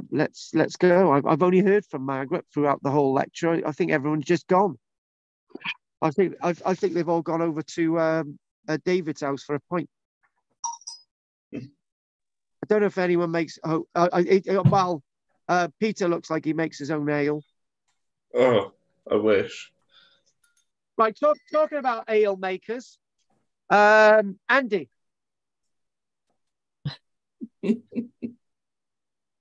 No, No? no, it's good. It's interesting. I can't believe how many people dug up so many barrows. Still find it surprising. I think it's got amazing there's any left. Can I make a comment about the legendary Claire? Do you think if she was a barrow digger back then, she'd have a whole basement full of human remains? The answer is yes. Oh, definitely, yeah. You can imagine in the kitchen, she's like, oh, by the way, the coffee's underneath the human skull. Right, Pat. I wanted to tell you, I won't be here next week. I'll be on the Isle of Man for 4 nights. Oh, fantastic! We want a bit of Neolithic back from there. Is there anything I should look at or see? Oh, yeah. Loads of things. Well, Isle of Man, end of story. You need to go into any of the Viking museums, and you need to go into any of the church graveyards. Go into as many church graveyards and see Viking carved standing stones in the place that they're meant to be. Wow. You haven't got long there, 4 days, so just church graveyards, museums, blitz them. Okay. I know you'll be Vikinged out by the end of it, but that's life. David, anything you want to say from your kettle? Can't hear you. No, he's over by the kettle. Right. Right. So we've Adam. Anything you want to tell us? No, I'm just gonna get the kettle on. Yeah, kettle. Do you know what I did earlier on? I got 2 cups. I got 2 cups alongside me. I forgot I put the old tea bag into the other cup. So I put a coffee into the one, and I thought, what's wrong with the coffee? So I was stirring the coffee in the lecture, thinking that the coffee had congealed at the bottom. I'd only broken the bloody tea bag up. Oh no! Oh, grim. Yeah, grim. I got Yeah. stuff in my tongue and my teeth. And I don't know why I got it on my beard. It's there. Oh, God. So we've done everybody now. Peter, Peter actually wants to say something before we have a break. Go on, Pete. Oh, by the way, whilst Pete's looking, I got to see if Wales is actually how Wales is doing. No, we'll just have a quick look at how we're doing in the Wales game. Come on, Pete. Anything you want to say? No, it's fine. I wonder how many. I don't know what the population was in Neolithic times, but did everybody go in a barrow, or was some thrown in? Hang on, before you say anything, Wales is winning. Oh! Right, sorry. Sorry, what's that, Margaret? I can't remember. What did I say? Oh. Was everyone buried in a barrow? Was everybody in Neolithic times buried in a barrow? I don't know what the population would have been back then. Right, actually, we need a logical answer on that. We need an answer if we never do this one. We need to do this one, right? Sorry, guys. I know you want your break. I want my break, but right, okay. What we're going to do, we're going to go to. You bet you shouldn't have asked this. You've got an individual lecture. What we're going to do, we're going to go to the whiteboard, which we haven't done in ages. Right. Okay. Whiteboard. So in other words, what we're talking about in, for example, if we go to the Mesolithic period, right? We now know from the evidence in Ireland that in the Mesolithic period, they had inhumation burials, which are basically human beings laid out in various different whatever. And we do know from Ireland that they had cremation burials. Yeah. Now, we do know now that in the Mesolithic period, they not only buried them in caves, they buried them outside, right? So by the time we get to the Neolithic period, which has ended by 8,000 years ago, but in the Neolithic period, which is, oh God, my head's gone. No, I did that wrong. I meant the Mesolithic period ended 8,000 years ago. Thank you for the correction. And then the Neolithic period ending 4,500 years ago. That's what we're doing now. Carl, you're jumping ahead of yourself, right?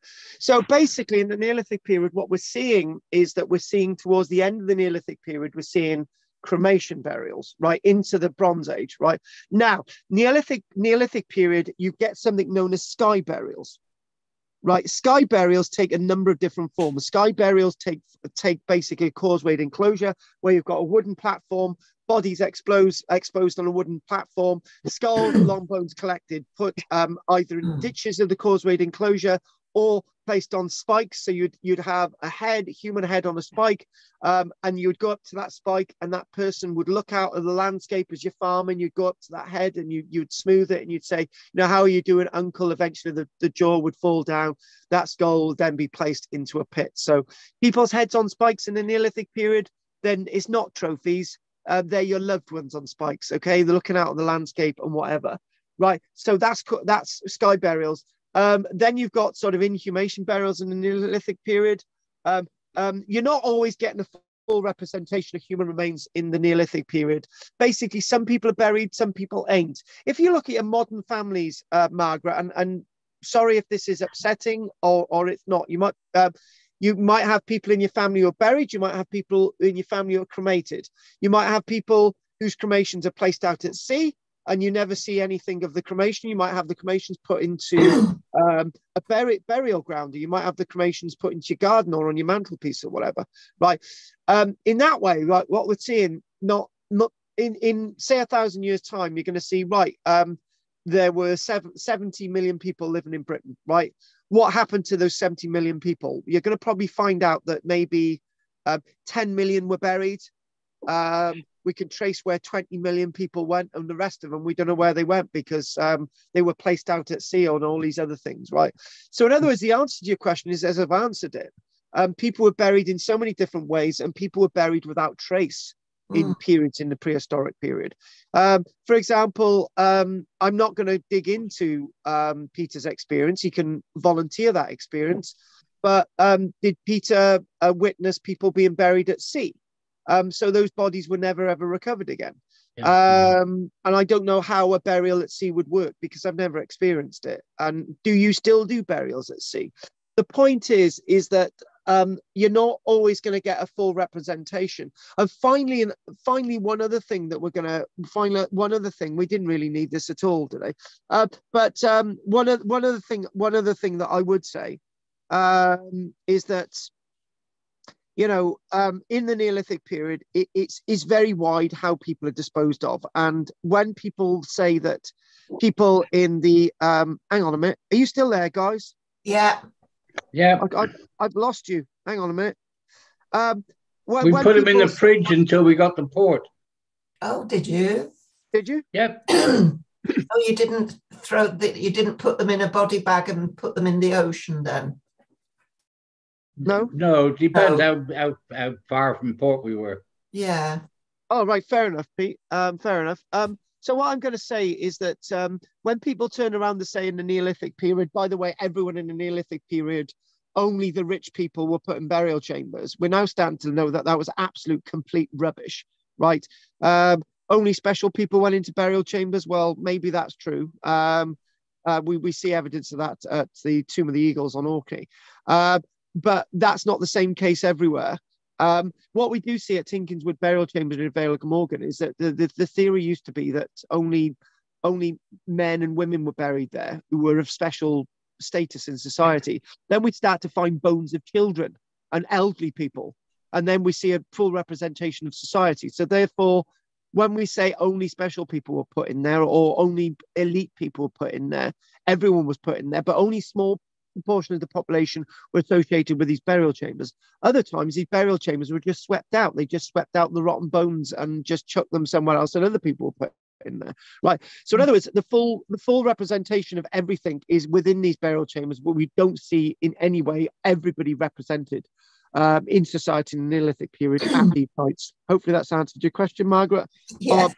On that note, right. Seeing as you I'm can a just bit see worried about your image. It looks like a bunch of sausages. Yeah, I don't know your fingers look like a pack of pork sausages. I don't know what's happened there. Shut up, you. Right, let's just take a 10-minute break, and we'll go from there. I gotta have a cup of tea and a fresh cup. Oh, and by the way, I've just thought I'd mention next week we are doing Ots the Iceman. Oh, good. By the way, we're going to do a bit of Barrow Diggers now, and we're going to do after this, and we're going to do the other two things that I wanted us to do. The very boring White Horse Hill kist, right? Really boring, but we're going to do it. And we're going to do the Derry banks of Loch Foyle, where we got a Neolithic building. Well, we're going to take a break now, and you don't need to look at my hands being sausages. Good. 10-year-old diggers. 10-year-old diggers. Yeah. Oh. Mound diggers, yeah. Certain person, when he was 10 years old, was digging into a mound. Ooh. Yeah, and he shouldn't have been there, should he, Pete? It was a scheduled protected ancient monument, little. Yes. I don't have my cup of tea. Shut up, Pete. Shut up, Pete. Shut up, Pete. You're gonna shut up. Shut up. Shut up. La la la la la la la la la. Does anyone like Bombay mix? Ooh. I in the past 4 days, I've eaten a whole packet of Bombay mix. 400 grams of it. Is it quite spicy? Yeah, I can't stand the taste, but I like them.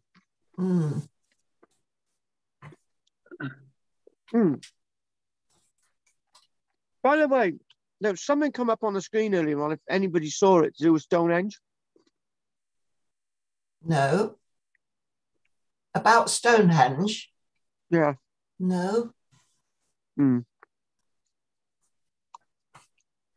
Oh, something. I would like to go and see Stonehenge. I've never seen it. You only see it from a distance these days. You're not allowed to go near it, are you? Oh, I know, right? I got. Oh, right. You can go quite close, but not through it. No.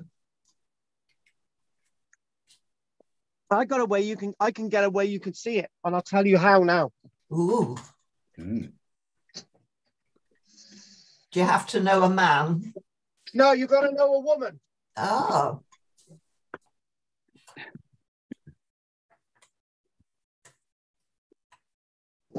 And who is that woman? Well, it's a woman whose name we've mentioned about 5 or 6 times today, right? Claire. Claire's got a friend, I think, in Southampton, right? If you can say to Claire, right, Claire, I'll pay for the petrol, right? She'll take you all the way to Stonehenge, right? And she'll see a mate in Southampton and she'll drive back. It's Claire. Oh. I'll remember that. It's one of those little ruses. When me and Claire were still deeply in love, we were going to meet up one day and go down to see a friend, but it didn't happen. Everyone's gone quiet. I don't think Claire's got time these days. She's too busy gardening. I couldn't cope with Claire anyway. Flipping heck. God.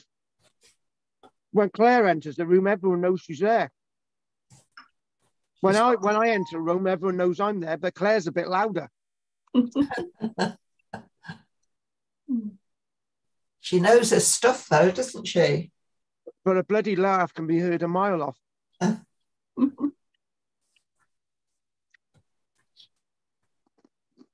Claire happens to be watching us. We do love her to bits.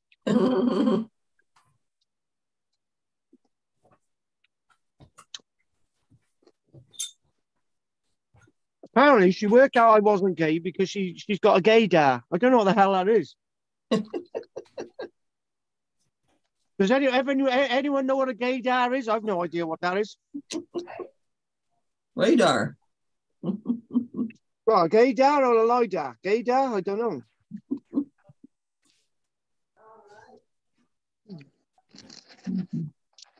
Pat, has Anne managed to get you out on the pop recently?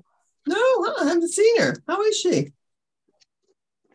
I'll tell you what, like Wednesday evening is definitely entertaining, and Wednesday morning's entertaining. Pete does our Wednesday morning at 11 o'clock, and Anne's joined it. Oh, what about Bill? Is he there? No. Bill's going to be away for for about a month because something to do with Peter upset him, and he's away for a little while. So going to Australia or something. I don't know, somewhere. Oh, Roger's coming back on Wednesday, right? So it can be. You can imagine now, Anne and Roger in the same room in the evening.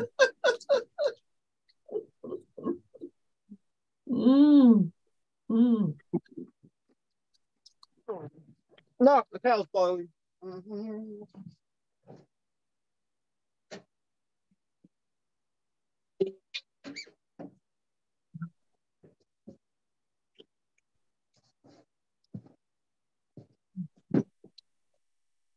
Oh God.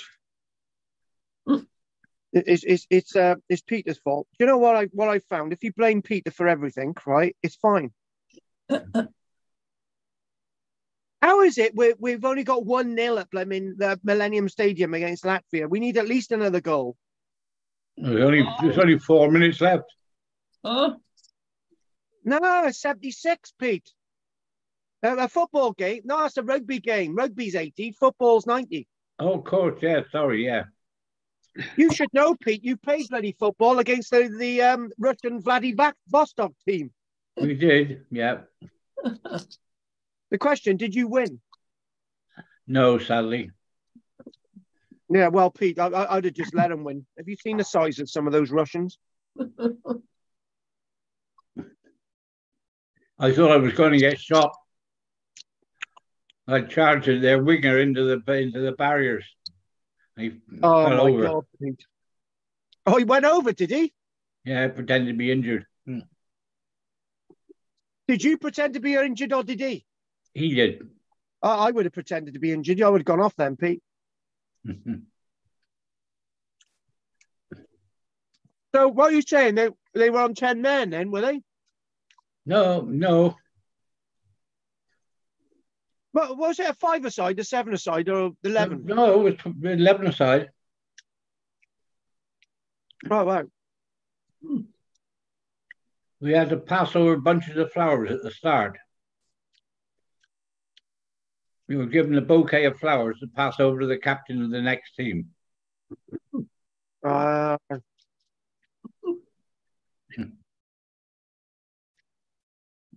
they supplied us with plenty of beer afterwards, so it was good. The problem is, Peter was saving those flowers for his missus. Flipping egg.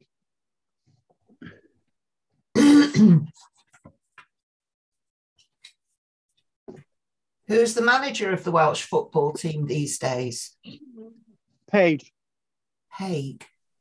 No, not Haig. Page, not William Haig, you silly woman. He's a politician. Can you imagine William Haig as a bloody football coach? Now, everybody, we've got to do. What? He used to do judo. William Haig. He was a black belt in judo. I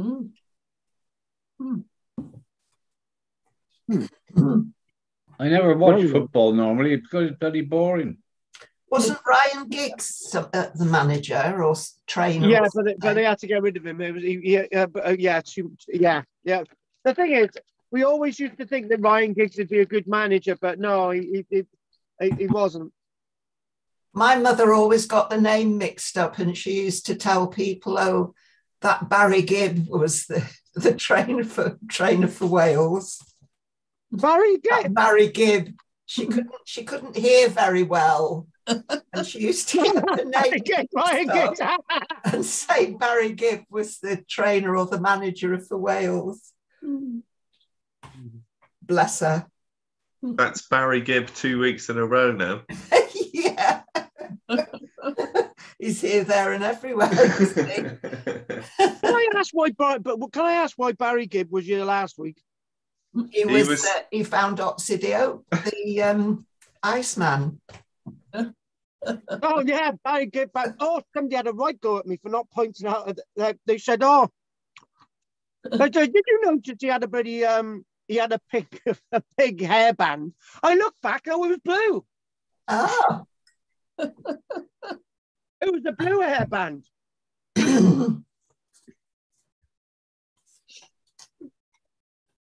Somebody said they must have been rejects from the from the Hamburg Oyster Club or something. I don't know. Oyster Club. The Purple Oyster Club. You know, you don't go to the Purple Oyster Club. Can you see that, Peter? Oh, yes. That's from my library. Oh, yeah. Is it Fleming? Yeah. Have you got that one? I got an edition of it, but I don't know if I've got that one. Oh, well, this will be an early one, I should think. Are they still using the prison? Yeah. Yeah. Yeah. Yeah. Well, it's reduced, I think, but... Yeah, I know they're reduced, yeah. Yeah. Looks awful. What, the prison? Well, it was never very pretty. No. Hang on a minute. I thought you could have day trips going to the prison. No, they've got a little museum, but it's still a functioning prison. Somebody tried to convince me to take them on a trip there.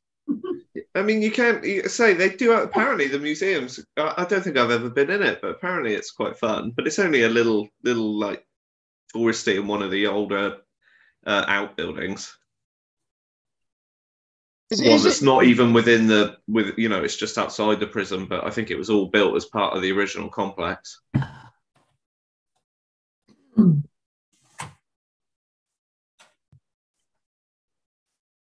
Do you hear ghostly howling? No, not often. Not often, just every now and then, just when there's a full moon. Best thing at Dartmoor is the cream tea at New Bridges. Oh, yeah, you got to have cream tea. But hang on, Pete. I've learned something, Pete. Can it? Right, okay. In Devon, they put the cream on. In Devon, they put the jam on. They do it upside down, yeah. Yeah, and in Cornwall, they put the cream and then the jam on top. No, you can't do that. In Cornwall, they put the jam and the cream on top. Yeah, that's right. Yeah, that's the best way. No, hang on, guys. What bloody goes first? Well, right, okay. What do they do in Cornwall? Have I got this wrong? What goes first? They put the jam and then the cream. Oh, and in Devon, they put the cream and then the jam. Right, yeah. That's right, yeah. But I prefer the Cornish way. I think it makes more sense, but I'll probably be shot for that. Do you not put butter on your scone before? No, well. No, get out. It depends how rich you are. I put it in my mouth. I put butter on anything. I love it. Yeah, too right. It has to be clotted cream, doesn't it? The more the merrier. Yeah. Loads of clotted cream, and is it strawberry jam or raspberry? Oh, is it me, or do I look increasingly more like Jesus every week? Right. Okay then. Okay. Right. Okay. Right. Let's crack on. Oh yeah, we were doing Bateman, weren't we? And the Yorkshire. What? Oh, right. Okay. We did a bit of murdering then. Right. So what we're gonna do? Oh, hang on a minute. Hang on. Oh God. Hang on. Right. Okay. Oh, we don't really need that image. We'll have it next time. Right. Okay. So right. Okay. Let me get back to where I was. I used to work for a man called Mr. Bateman. Simon Bateman, he looked just like Henry VIII. And I get that image in my mind when you're talking about Bateman, the archaeologist. I'm thinking about Henry VIII. Henry VIII. Oh, look, can you just shut up? You're doing my head here. I don't know what you're on about. So anyway, you've got somebody who looks like Henry VIII, then you've got somebody else you know. Did you actually know Henry VIII? No, I used to work for a man called Simon Bateman who looked like Henry VIII. Oh, right. Oh, God. Oh, God. So every time I hear the name Bateman, he springs into my mind and I'm imagining Henry VIII. Right. Okay. So you have fantasies about Henry VIII? Only during these classes. You got out of that one. I got to be honest with you. So we've mentioned Carrington and we've mentioned Bateman, and then obviously the next bit of the Barrow diggers will be will obviously be in about 3 weeks. So one thing about these diggers, they did work sort of very much together. Carrington, Bateman, sort of working on each other's work, and there's lots of other people like Llewellyn Jewett doing these wonderful plans. You've got Isaacson in the Barrow Night work in 1845 talking about all this work that's going on. And obviously you've got this play, the first Barrow digger in his play Bateman, and in his letters were more than once he described Bateman as sincere but unworthy servant.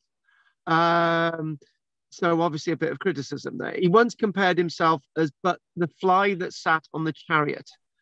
Bateman dedicated his 1855 catalogue to Carrington. So obviously, when you think about a catalogue, look at all the stuff that goes into this catalogue. I tell you what, it would have been great to have gone in there, right? I think that's what Claire's basement looks like, except it's just full of orangutans. You can't make this up. As a slight acknowledgement of his assistance derived from indefatigable zeal in the pursuit of science by his sincere friend Thomas Bateman. And then basically there's various letters that go back and forth, and obviously there's a great loss when Thomas Bateman goes because Carrington lives for another 9 years. There was lots of people working for Bateman on these various excavations as proxies. Bateman's proxy digger in North Yorkshire, they even got as far as Yorkshire, was a guy by the name of James Ruddock, who lived from 1813 1858. Didn't live a massive length of time either, but contemporary with Thomas Bateman. Details of how he came to be employed appear in Bateman's correspondence in Sheffield Museum. So all the letters and stuff seem to be kept as well, which is great. In the note in Diggins announcing Ruddock's death, Bateman wrote that the former was for many years singularly imbued with an enthusiasm for antiquarian pursuits. In his case, the ruling passion was strong in death. Nice. So obviously Ruddock died before Bateman died in 1861. Ruddock dying in 1858. Ruddock was apparently a much more rough and ready digger than the work of Carrington, one of, as we've just mentioned, Bateman's lieutenants, and his reports were more scanty. So this is the thing, we've got this digger in North Yorkshire who called James Ruddock, who's not as good as the work of Carrington. This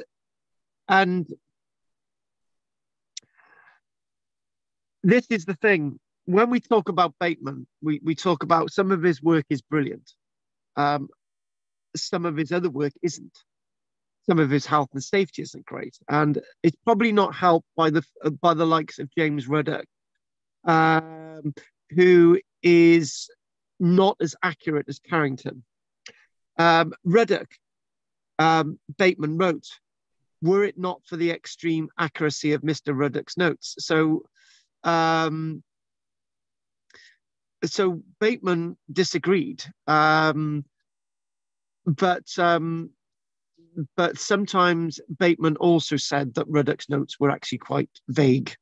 So one minute his notes are accurate, and then other times they're quite vague. Sometimes Ruddock would excavate on mounds and not record anything. And if he didn't record anything, if there was nothing there, he would not write to Bateman about it. It was of 6 miles north of West Pickering, and as effective prevented the re-identification of barrows dug by him unless they stood close by well-known landmarks. So in other words, sometimes Ruddock would be excavating and he would put in a report, but he would not accurately say where the excavation work actually took place, which is a massive problem. When you've got somebody digging and sending the material to somebody like Bateman, to say, look, you know, we want to know what was found. He was, oh yeah, I did actually dig somewhere, but he didn't actually say every time where the excavation took place. Sometimes there would be lots of flints, pottery, stone axes, jetted ornaments that were passed to Bateman, but Ruddock would be very vague of where they actually came from. So now we've gone down a very negative rabbit hole, where that some of the diggers working for Bateman were really good, others weren't that good, like Ruddock. Ruddock dug around 100 barrows, and some say he actually excavated 300 barrows. So Bateman worked out from the notes that Ruddock was sending him about and all the finds that he had dug 100, but in fact, Ruddock had actually dug 300. It starts to make you wonder, you know, on the excessiveness of not recording things and why. 90 of these were on the limestone hills around Pickering. A few others were near Whitby, where Ruddock lived for the last few years of his life. Whilst at Whitby, he poached on the preserves of the formidable Reverend Atkinson of Danby. Ruddock told the curious that he had permission to excavate from guardians of the Lord of Danby Manor. A doubting employee of the estate informed Christopher Atkinson of Derby of his suspicions. Atkinson set inquiries in motion and found out that the entire falsehood of statements was made. So in other words, Ruddock was excavating on land that he had no right to be. However, by this time, the mounds had been rifled and the contents sent to Bateman. Ruddock thus appears as somewhat of a dissembler. Unfortunately, beside scruples, he lacked scientific method, and his scrappy notes had lessened the undoubted importance of the work. So in other words, Ruddock. So in other words, we've got work being undertaken that is of good quality. Carrington, Bateman's work, Ruddock working for Bateman. It's not, you know, nothing like this is, and no work like this is published. You know, there are no reports like this made by Ruddock of his excavations, which is a shame. Bateman's death came suddenly late in August 1841, in the 40th year of his life. He was only ill a short time and appears to be on the mend when he had a relapse of what's referred to as an organic disease. And we don't really know what that was. At his death, he had personally opened 200 tumuli. Carrington dug into a further 100. Between them, they had therefore worked on 300 burial mounds in Derbyshire and Staffordshire Peak, and you could say plundered. That's up to you. Bateman's character was touched upon by Jewett in a memorial notice in Reliquy. And basically, the work of Jewett actually saved Bateman totally. He was coming up with beautiful plans like this. That basically, if it wasn't for Jewett associating with the written notes of Bateman, Bateman would be an understudy in British archaeology, but he'd become a big study because he actually used this wonderful draftsman to sort of illustrate his work. If we siphon off the thickly spread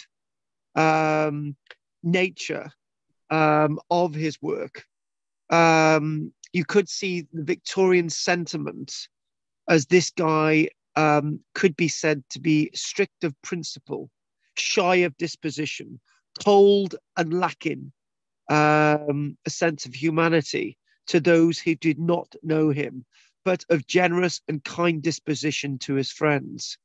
He had a singly fondness for everything relating to the past, and particularly to the dead. Nothing could be more interesting to him than researches and inquiries connected with the tomb. And when we look at his place of burial, this man who had worked in archaeology for a very, very short time. Remember, he was 40 years old, so he did quite a lot in archaeology. Like many of his predecessors, like Cole Hoare, like Stukely, maybe if they worked a little bit more at their craft, they would have been exceedingly advanced archaeologists for their time, but they may have rushed a lot of their work, which was a bit of a shame. But then again, back to what we said, if they didn't work on the mounds that they'd worked on, maybe the evidence would have been completely lost in future generations anyway. We had no time in lots of these areas in the dig for Britain to look and to preserve the archaeology. We just had time to dig up the land, and that would invariably destroy the archaeology. Bateman could, on occasion, exhibit a sense of annoyance in his presentation. At the Canterbury Congress of 1844, he was among those who had visited Heppington to see Fawcett's great collection of Anglo-Saxon antiquities in Kent. As the exhibition was in a small room, Roach Smith guided the visitors through in small numbers to prevent overcrowding. Dr. Godfrey Fawcett, one of those great diggers that we've mentioned before, grandson of Brian Fawcett, hearing that Bateman was in the party, asked to be introduced to him. So Roach Smith, wishing to give Bateman ample time to speak to the doctor, asked him to rejoin the final group waiting to see the exhibits. Mortally offended at being asked to wait, Bateman took himself off in a huff. Although later, when the reasons were explained to him, he apologized for his behavior. So Bateman had a sense of archaeological character. He was a character in archaeology. But in many ways, we can be very thankful for the work that he did do and the work that was published associated with him. And like others of his time, Bateman found difficulty in breaking down the chronology of the burials he disinterred, but he made records nonetheless. Though he distinguished Though he distinguished a stone age followed by one of metal. So in other words, he worked out the stone was before the metal age. So when stone artifacts came after stone artifacts. So we worked that bit out. He established to his own satisfaction he would look into, he would go into trying to understand differences in skulls. He went down a different avenue. Well, this is a rather interesting thing. He would say that people with broad-headed skulls were found in round cairns, and the ones with longer skulls in long barrows. Interesting, that. Why he came to that conclusion, I don't know. He assigned the chambered cairns of the peak to the most remote antiquity. So in other words, this is, as we come to the end of this now, we know that Bateman is actually showing us in Derbyshire that there's more in British archaeology than just the southeast. When the soil material for the spear and arrow was flint. So we're starting to see that the soil material for the spear and arrow was flint. We're starting to see a great deal of use of flint in Derbyshire. And I think what we're seeing is that we're seeing that there is a recognition of the Stone Age, but when it comes into the chronology, is at that stage up for debate. Round cairns with the short round form of skull were correctly placed in a later era. Interesting that short round form of skull were correctly placed in a later era. So in other words, skulls are smaller in a later period. It's interesting.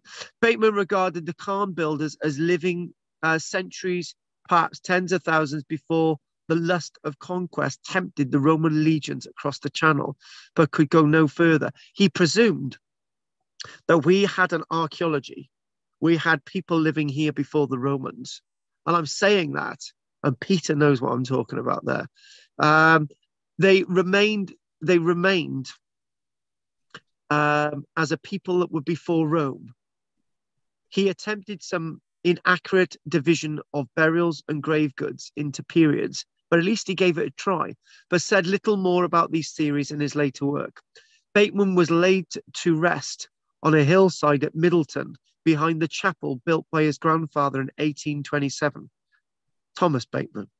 Among his beloved Derbyshire dales, it seems fitting that his mausoleum, surrounded by an iron rail, is surmounted by a stone replica of an early Bronze Age cremation urn. And I think that's actually quite a fitting end to this today. That he's actually buried in August 1861 with a cremation urn that would have been very familiar to him in life. Just again, looking at these images, again, Jewett's plans in Bateman's work. Obviously, Bateman's collection all ended up in museums. I think it was all saved, hopefully. From that's what I can get from the notes. Okay, again, we're talking about a vertical section there, and in some ways, in what I've mentioned, we're talking about an individual who learned from his mistakes, because that is different from that. So obviously, this is before that, so we get an idea that he shouldn't have done this, and we now know if he had not done this, this would have been the result. And obviously, leaving later archaeology for other people to work. That's what we do today anyway. And Bateman, there he is, with the name spelt wrong. At least on 9 of the barrows that have been since excavated, we found these little sort of things to show that Bateman had been there, like other archaeologists before him, like Cole Hoare and Stukely. So what we're going to do now, we won't ask any questions. We're going to keep flowing. We might even be finished just after 10. So what I'd like to do now, I'd just like to go to, I'll just mention, when we come back to barrow diggers, the big question is, the Victorians, are these people diggers or desecrators? So in other words, what we're saying, as the Victorian age comes in, people started to say, should you really be digging up these mounds? You know, is it the right thing to do? People were starting to question. That's what we're going to do next time. So this is very interesting. I want to do this now. And we've got 2 last bits today of today's lecture. And by the way, Wales won 1-0 against Latvia. Anyway, nobody's interested in that. But that's why Adam wasn't here tonight. Terrible boy. Terrible boy. Oh yeah, Adam is with us, isn't he? Oh, never mind. So more about this in any questions about this later on. So we'll get straight on to the next bit now.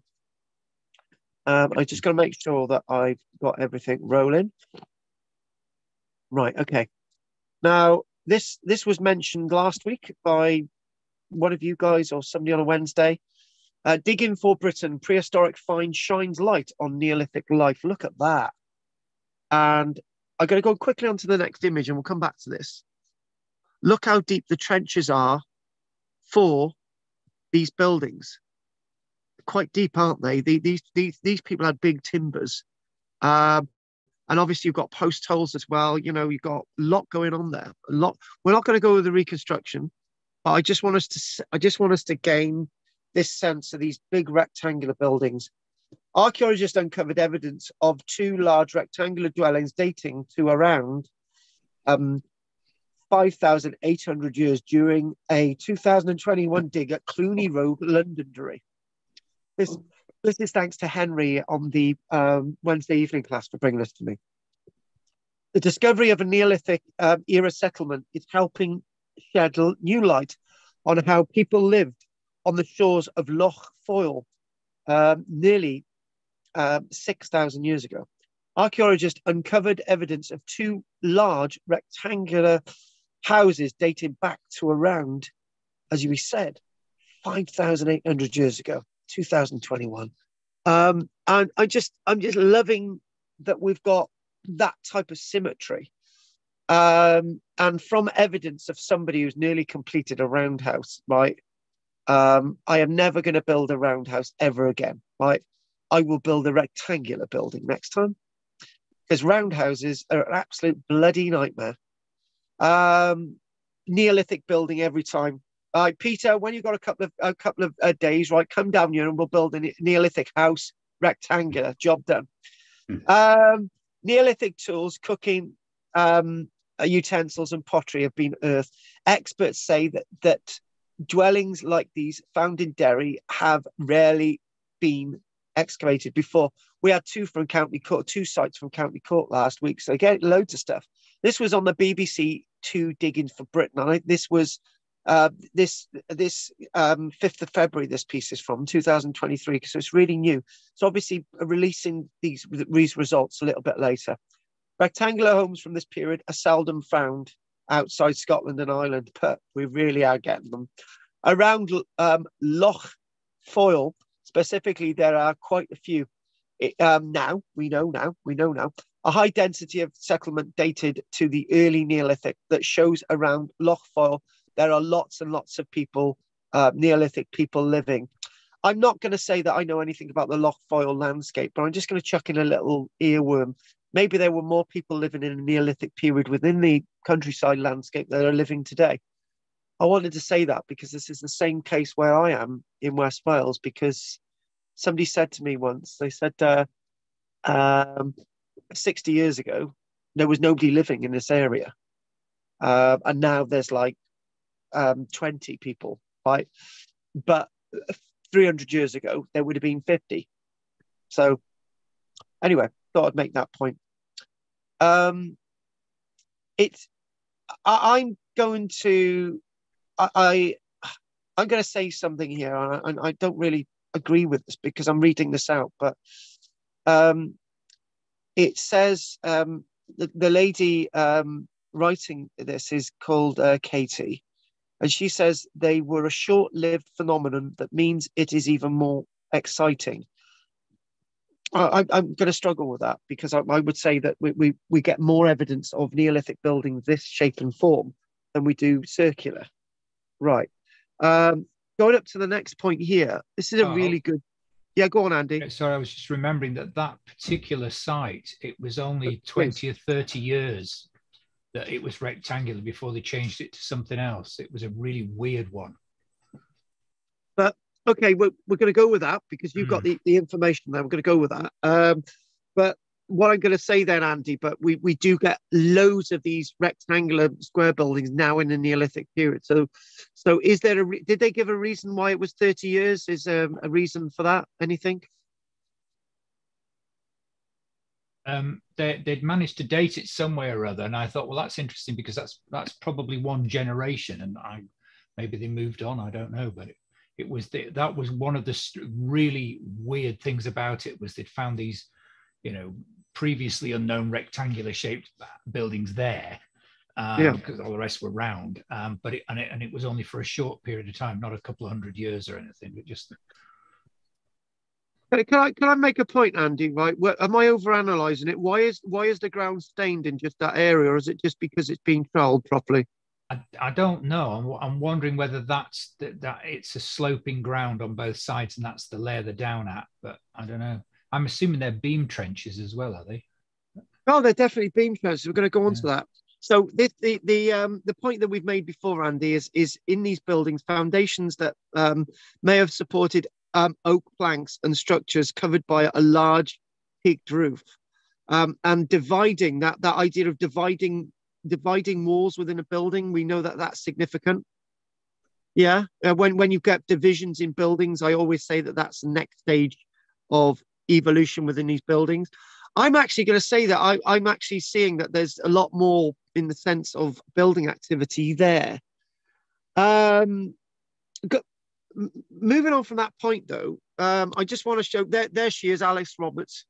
There's Katie, digging for Britain in the background there, and I'm when you look at the perspective, when you look at this image, it's like friggin' hell. These are massive trenches, huge timbers in these, huge timbers. And it goes on to say circular dwelling round houses are more typical of the Neolithic period, which occurred. And I just don't agree with that. I just don't. I'm struggling with that because all the stuff that we've been talking about is rectangular and square. Because it's talking about sort of, this idea of moving on from nomadic hunter-gatherers and all the rest of it that we don't really talk about now because we've got over that in the Mesolithic period. There's a lot more in the way talking about hunter-gatherers is really distracting. Don't like it. The Derry settlement, where it is located and the way it is constructed, is evidence of the shift to a more settled way of life. You can clearly see that people are really wanting to live there. There's another headline coming up.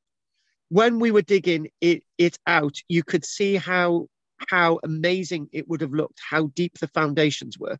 So these people meant business. The soil is good there, and they are in a substantial place with Loch Foyle as a resource. It would have been a beautifully wooded area back in the Neolithic.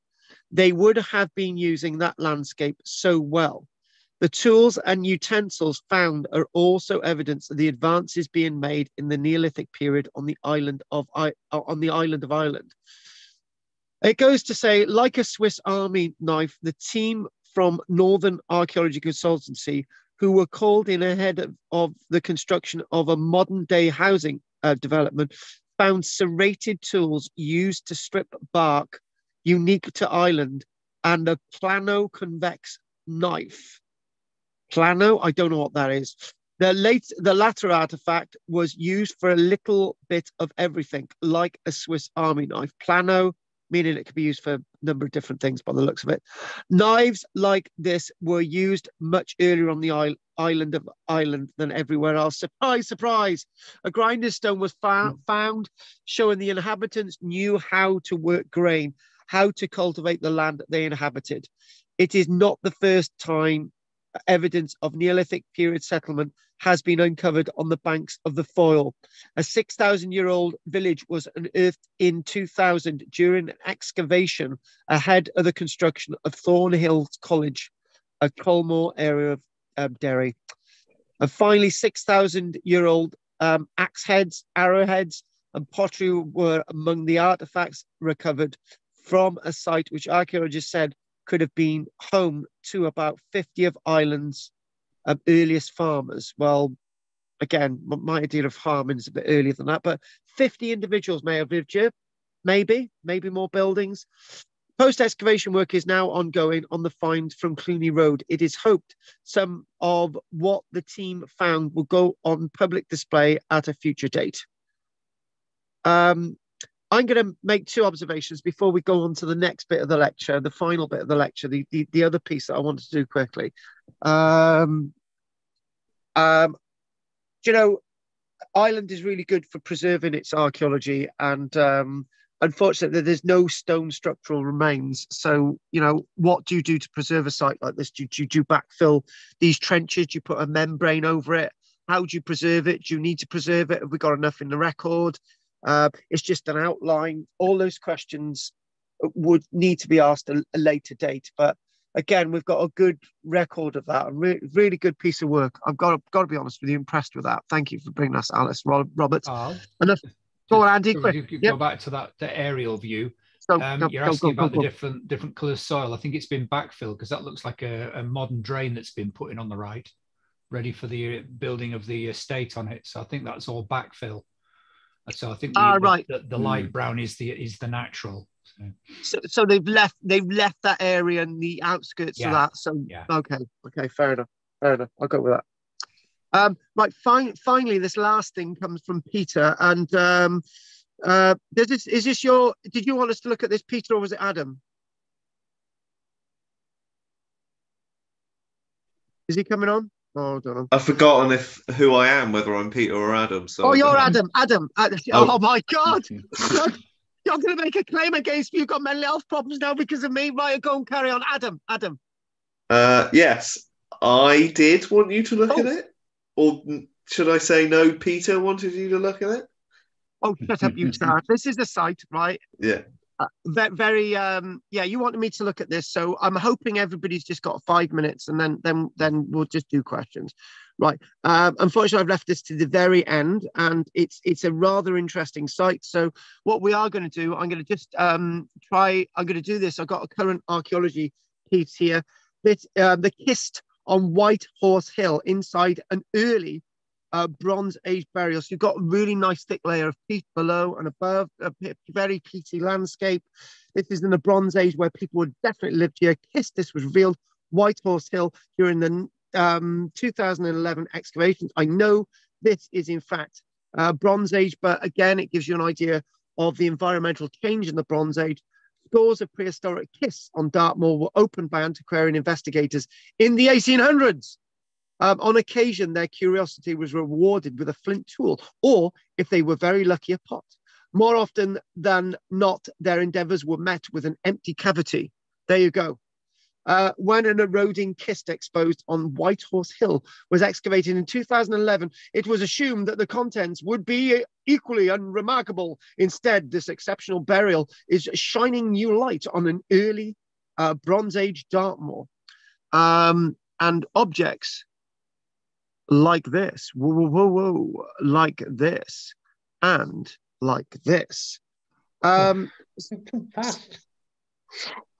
I know it's too fast. Do you know what? Right, I might actually do this in 2 bits, right? And the reason why I'm going to do this in 2 bits is there's a lot more to this.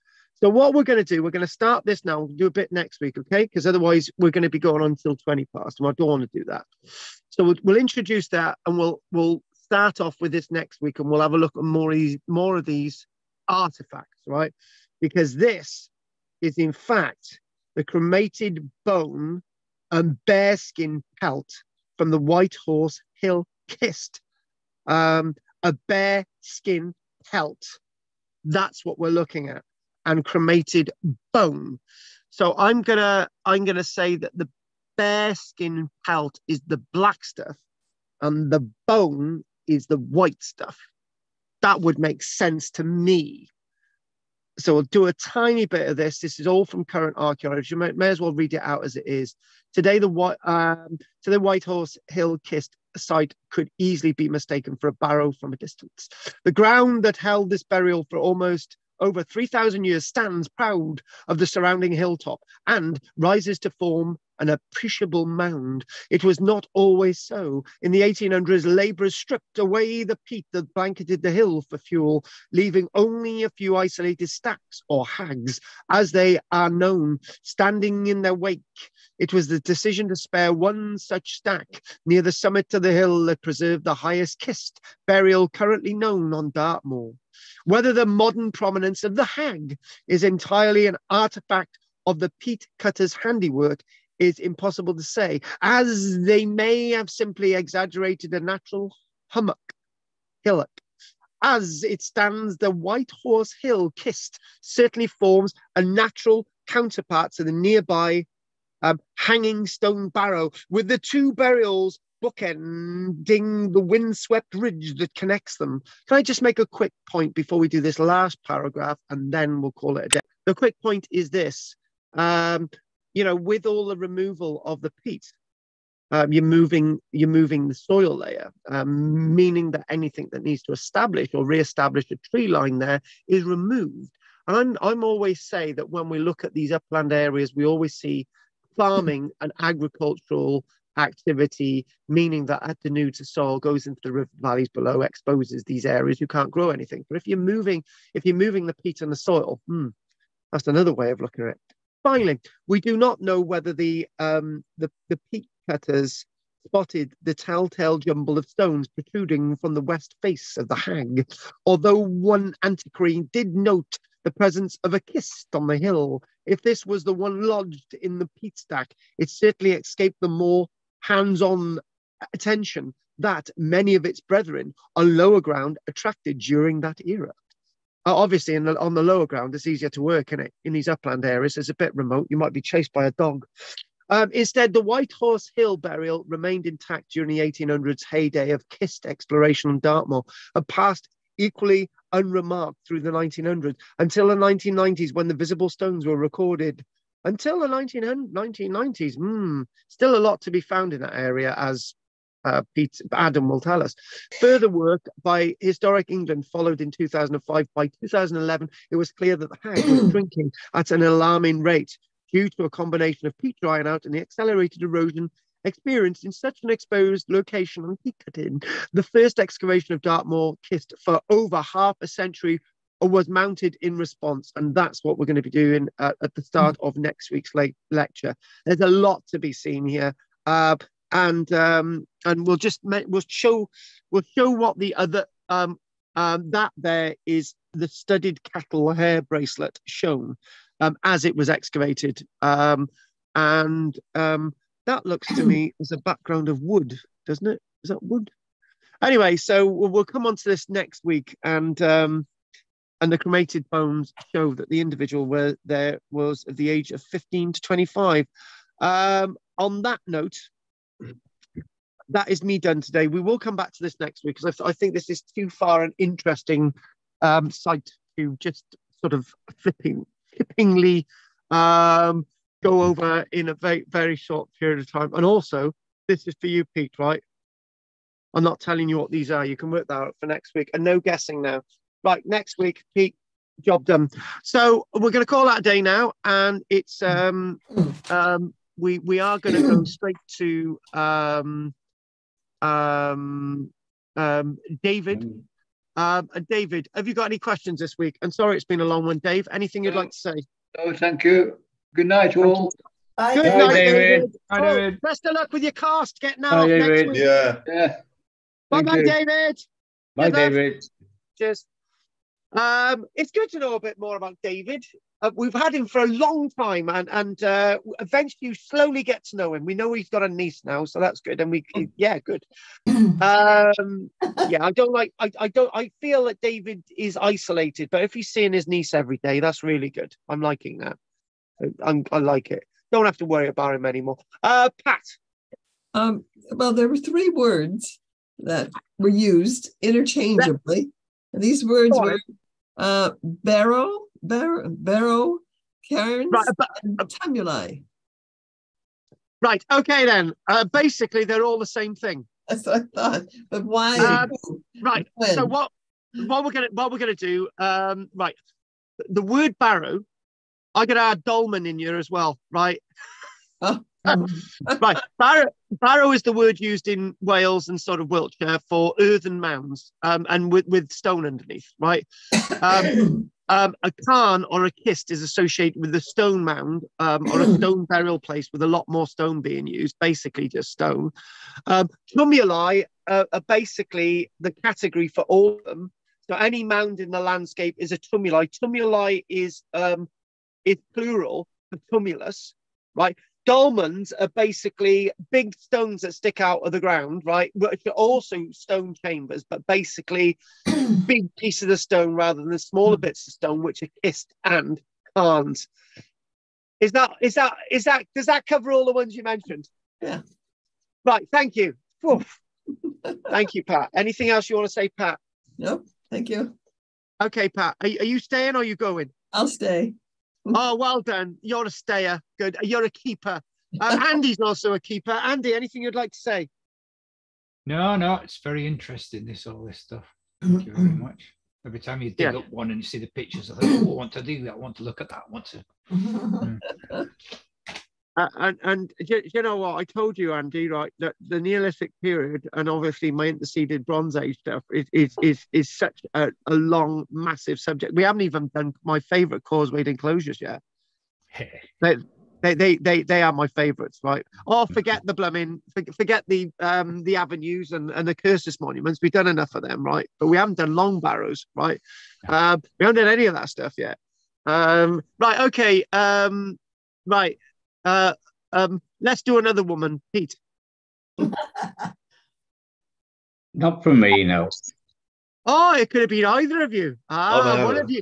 One of you manned up.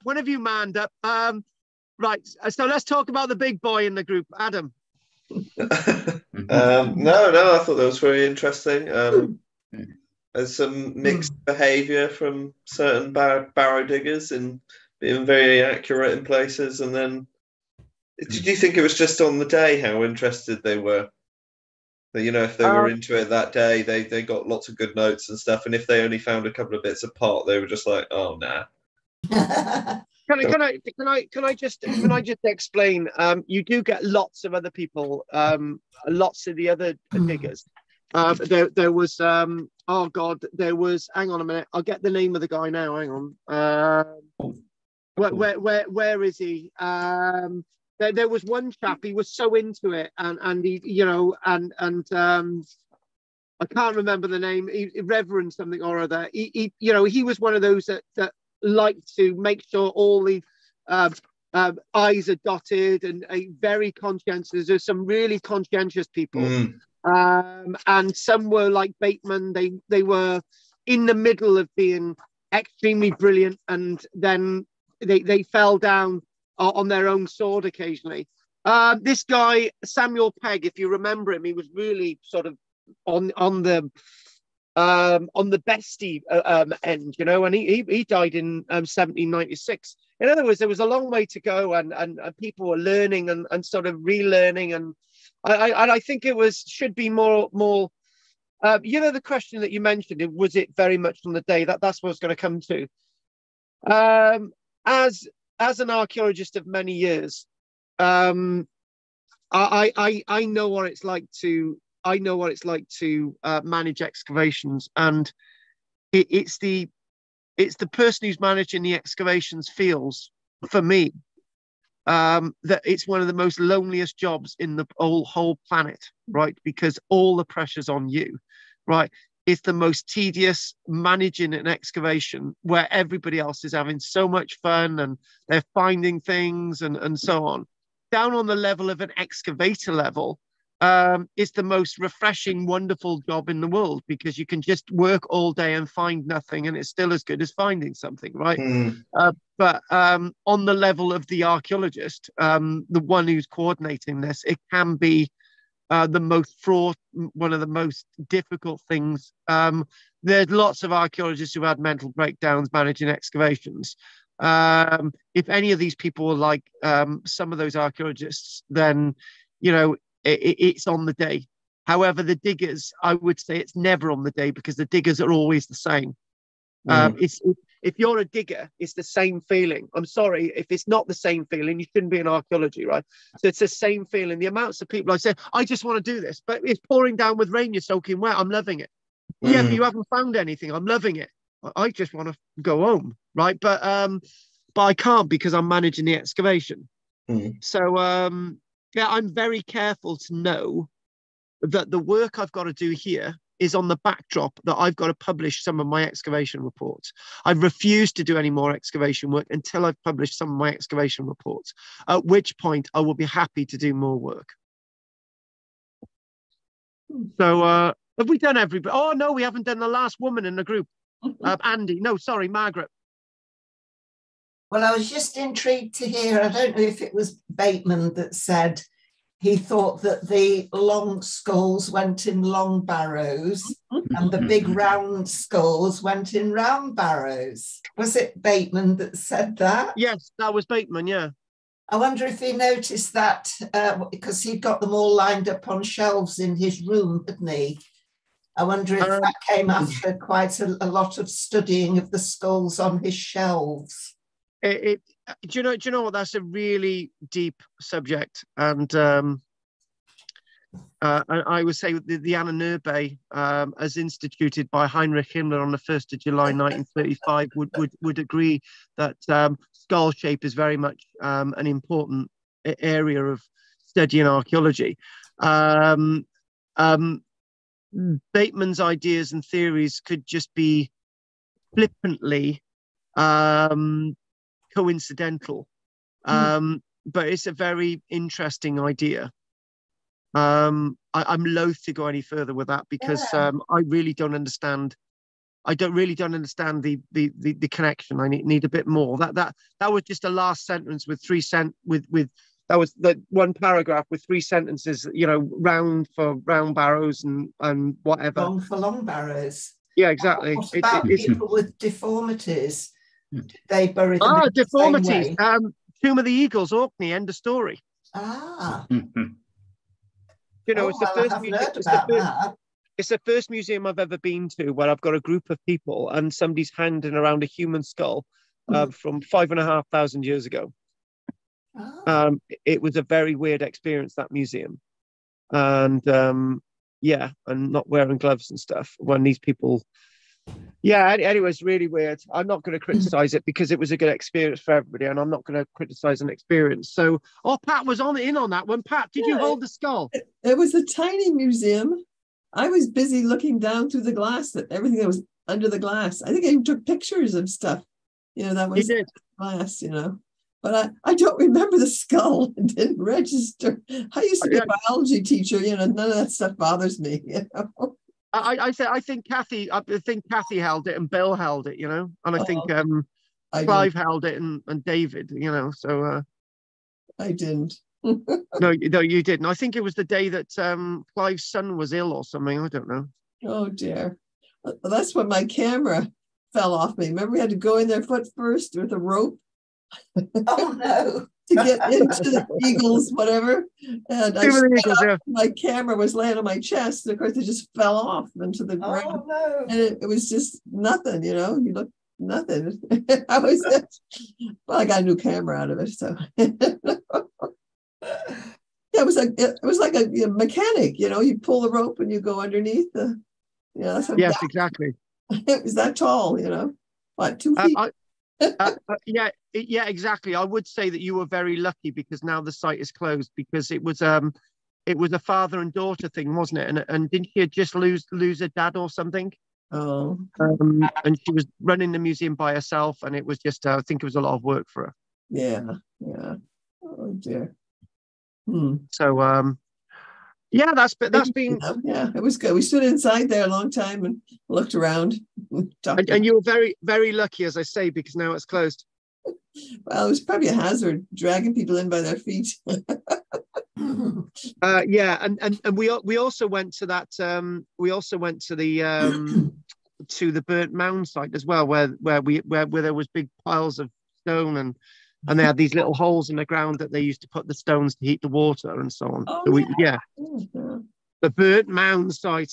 Mm-hmm. Oh, what a that, I got to be honest with you, as trips to Orkney go, that was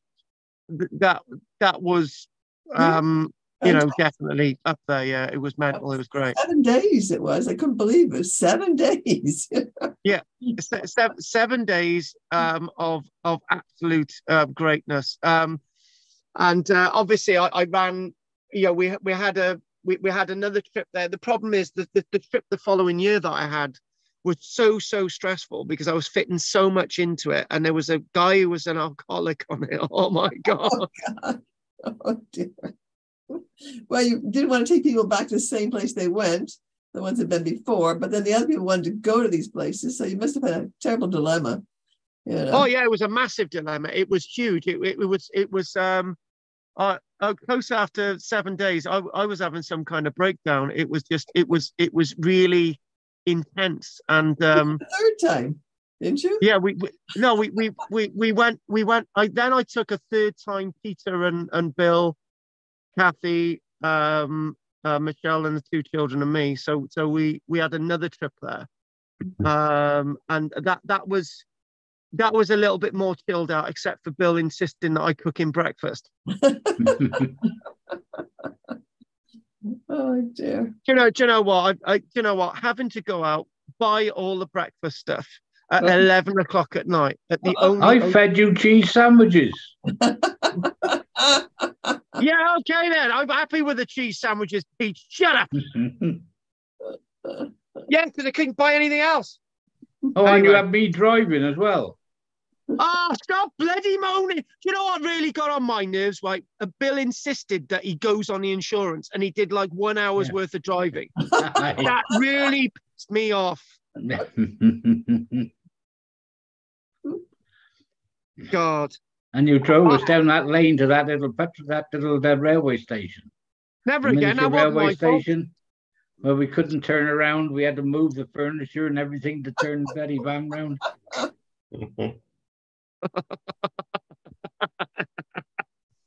I'm sorry, I must be off. I'm crashing. We're all going to be off. What am I going to say quickly? Anyone got anything else they want to say? Peter, and Adam, Pat. Anyone got anything else to say? Margaret? No. You in 2 weeks. Adam? Good night, all. Okay. Good night. See you in 2 weeks. Good night. Bye. Okay then. Night, everybody. Bye. Good night. Good night. See you all next week. Have a nice time in the Isle of Man, Pat. No. Bloody hell, that all went off quickly. Anyway, thanks for everybody watching online as well, and that was a good one. Everyone seemed to disappear. I'm going to look in the chat box now. We've basically got to 10, 18. Nothing in the chat box. 1, 2, 3. And thank you, Pazu, for watching. Everybody, Nana, thank you very much for that recording. And not many comments online today.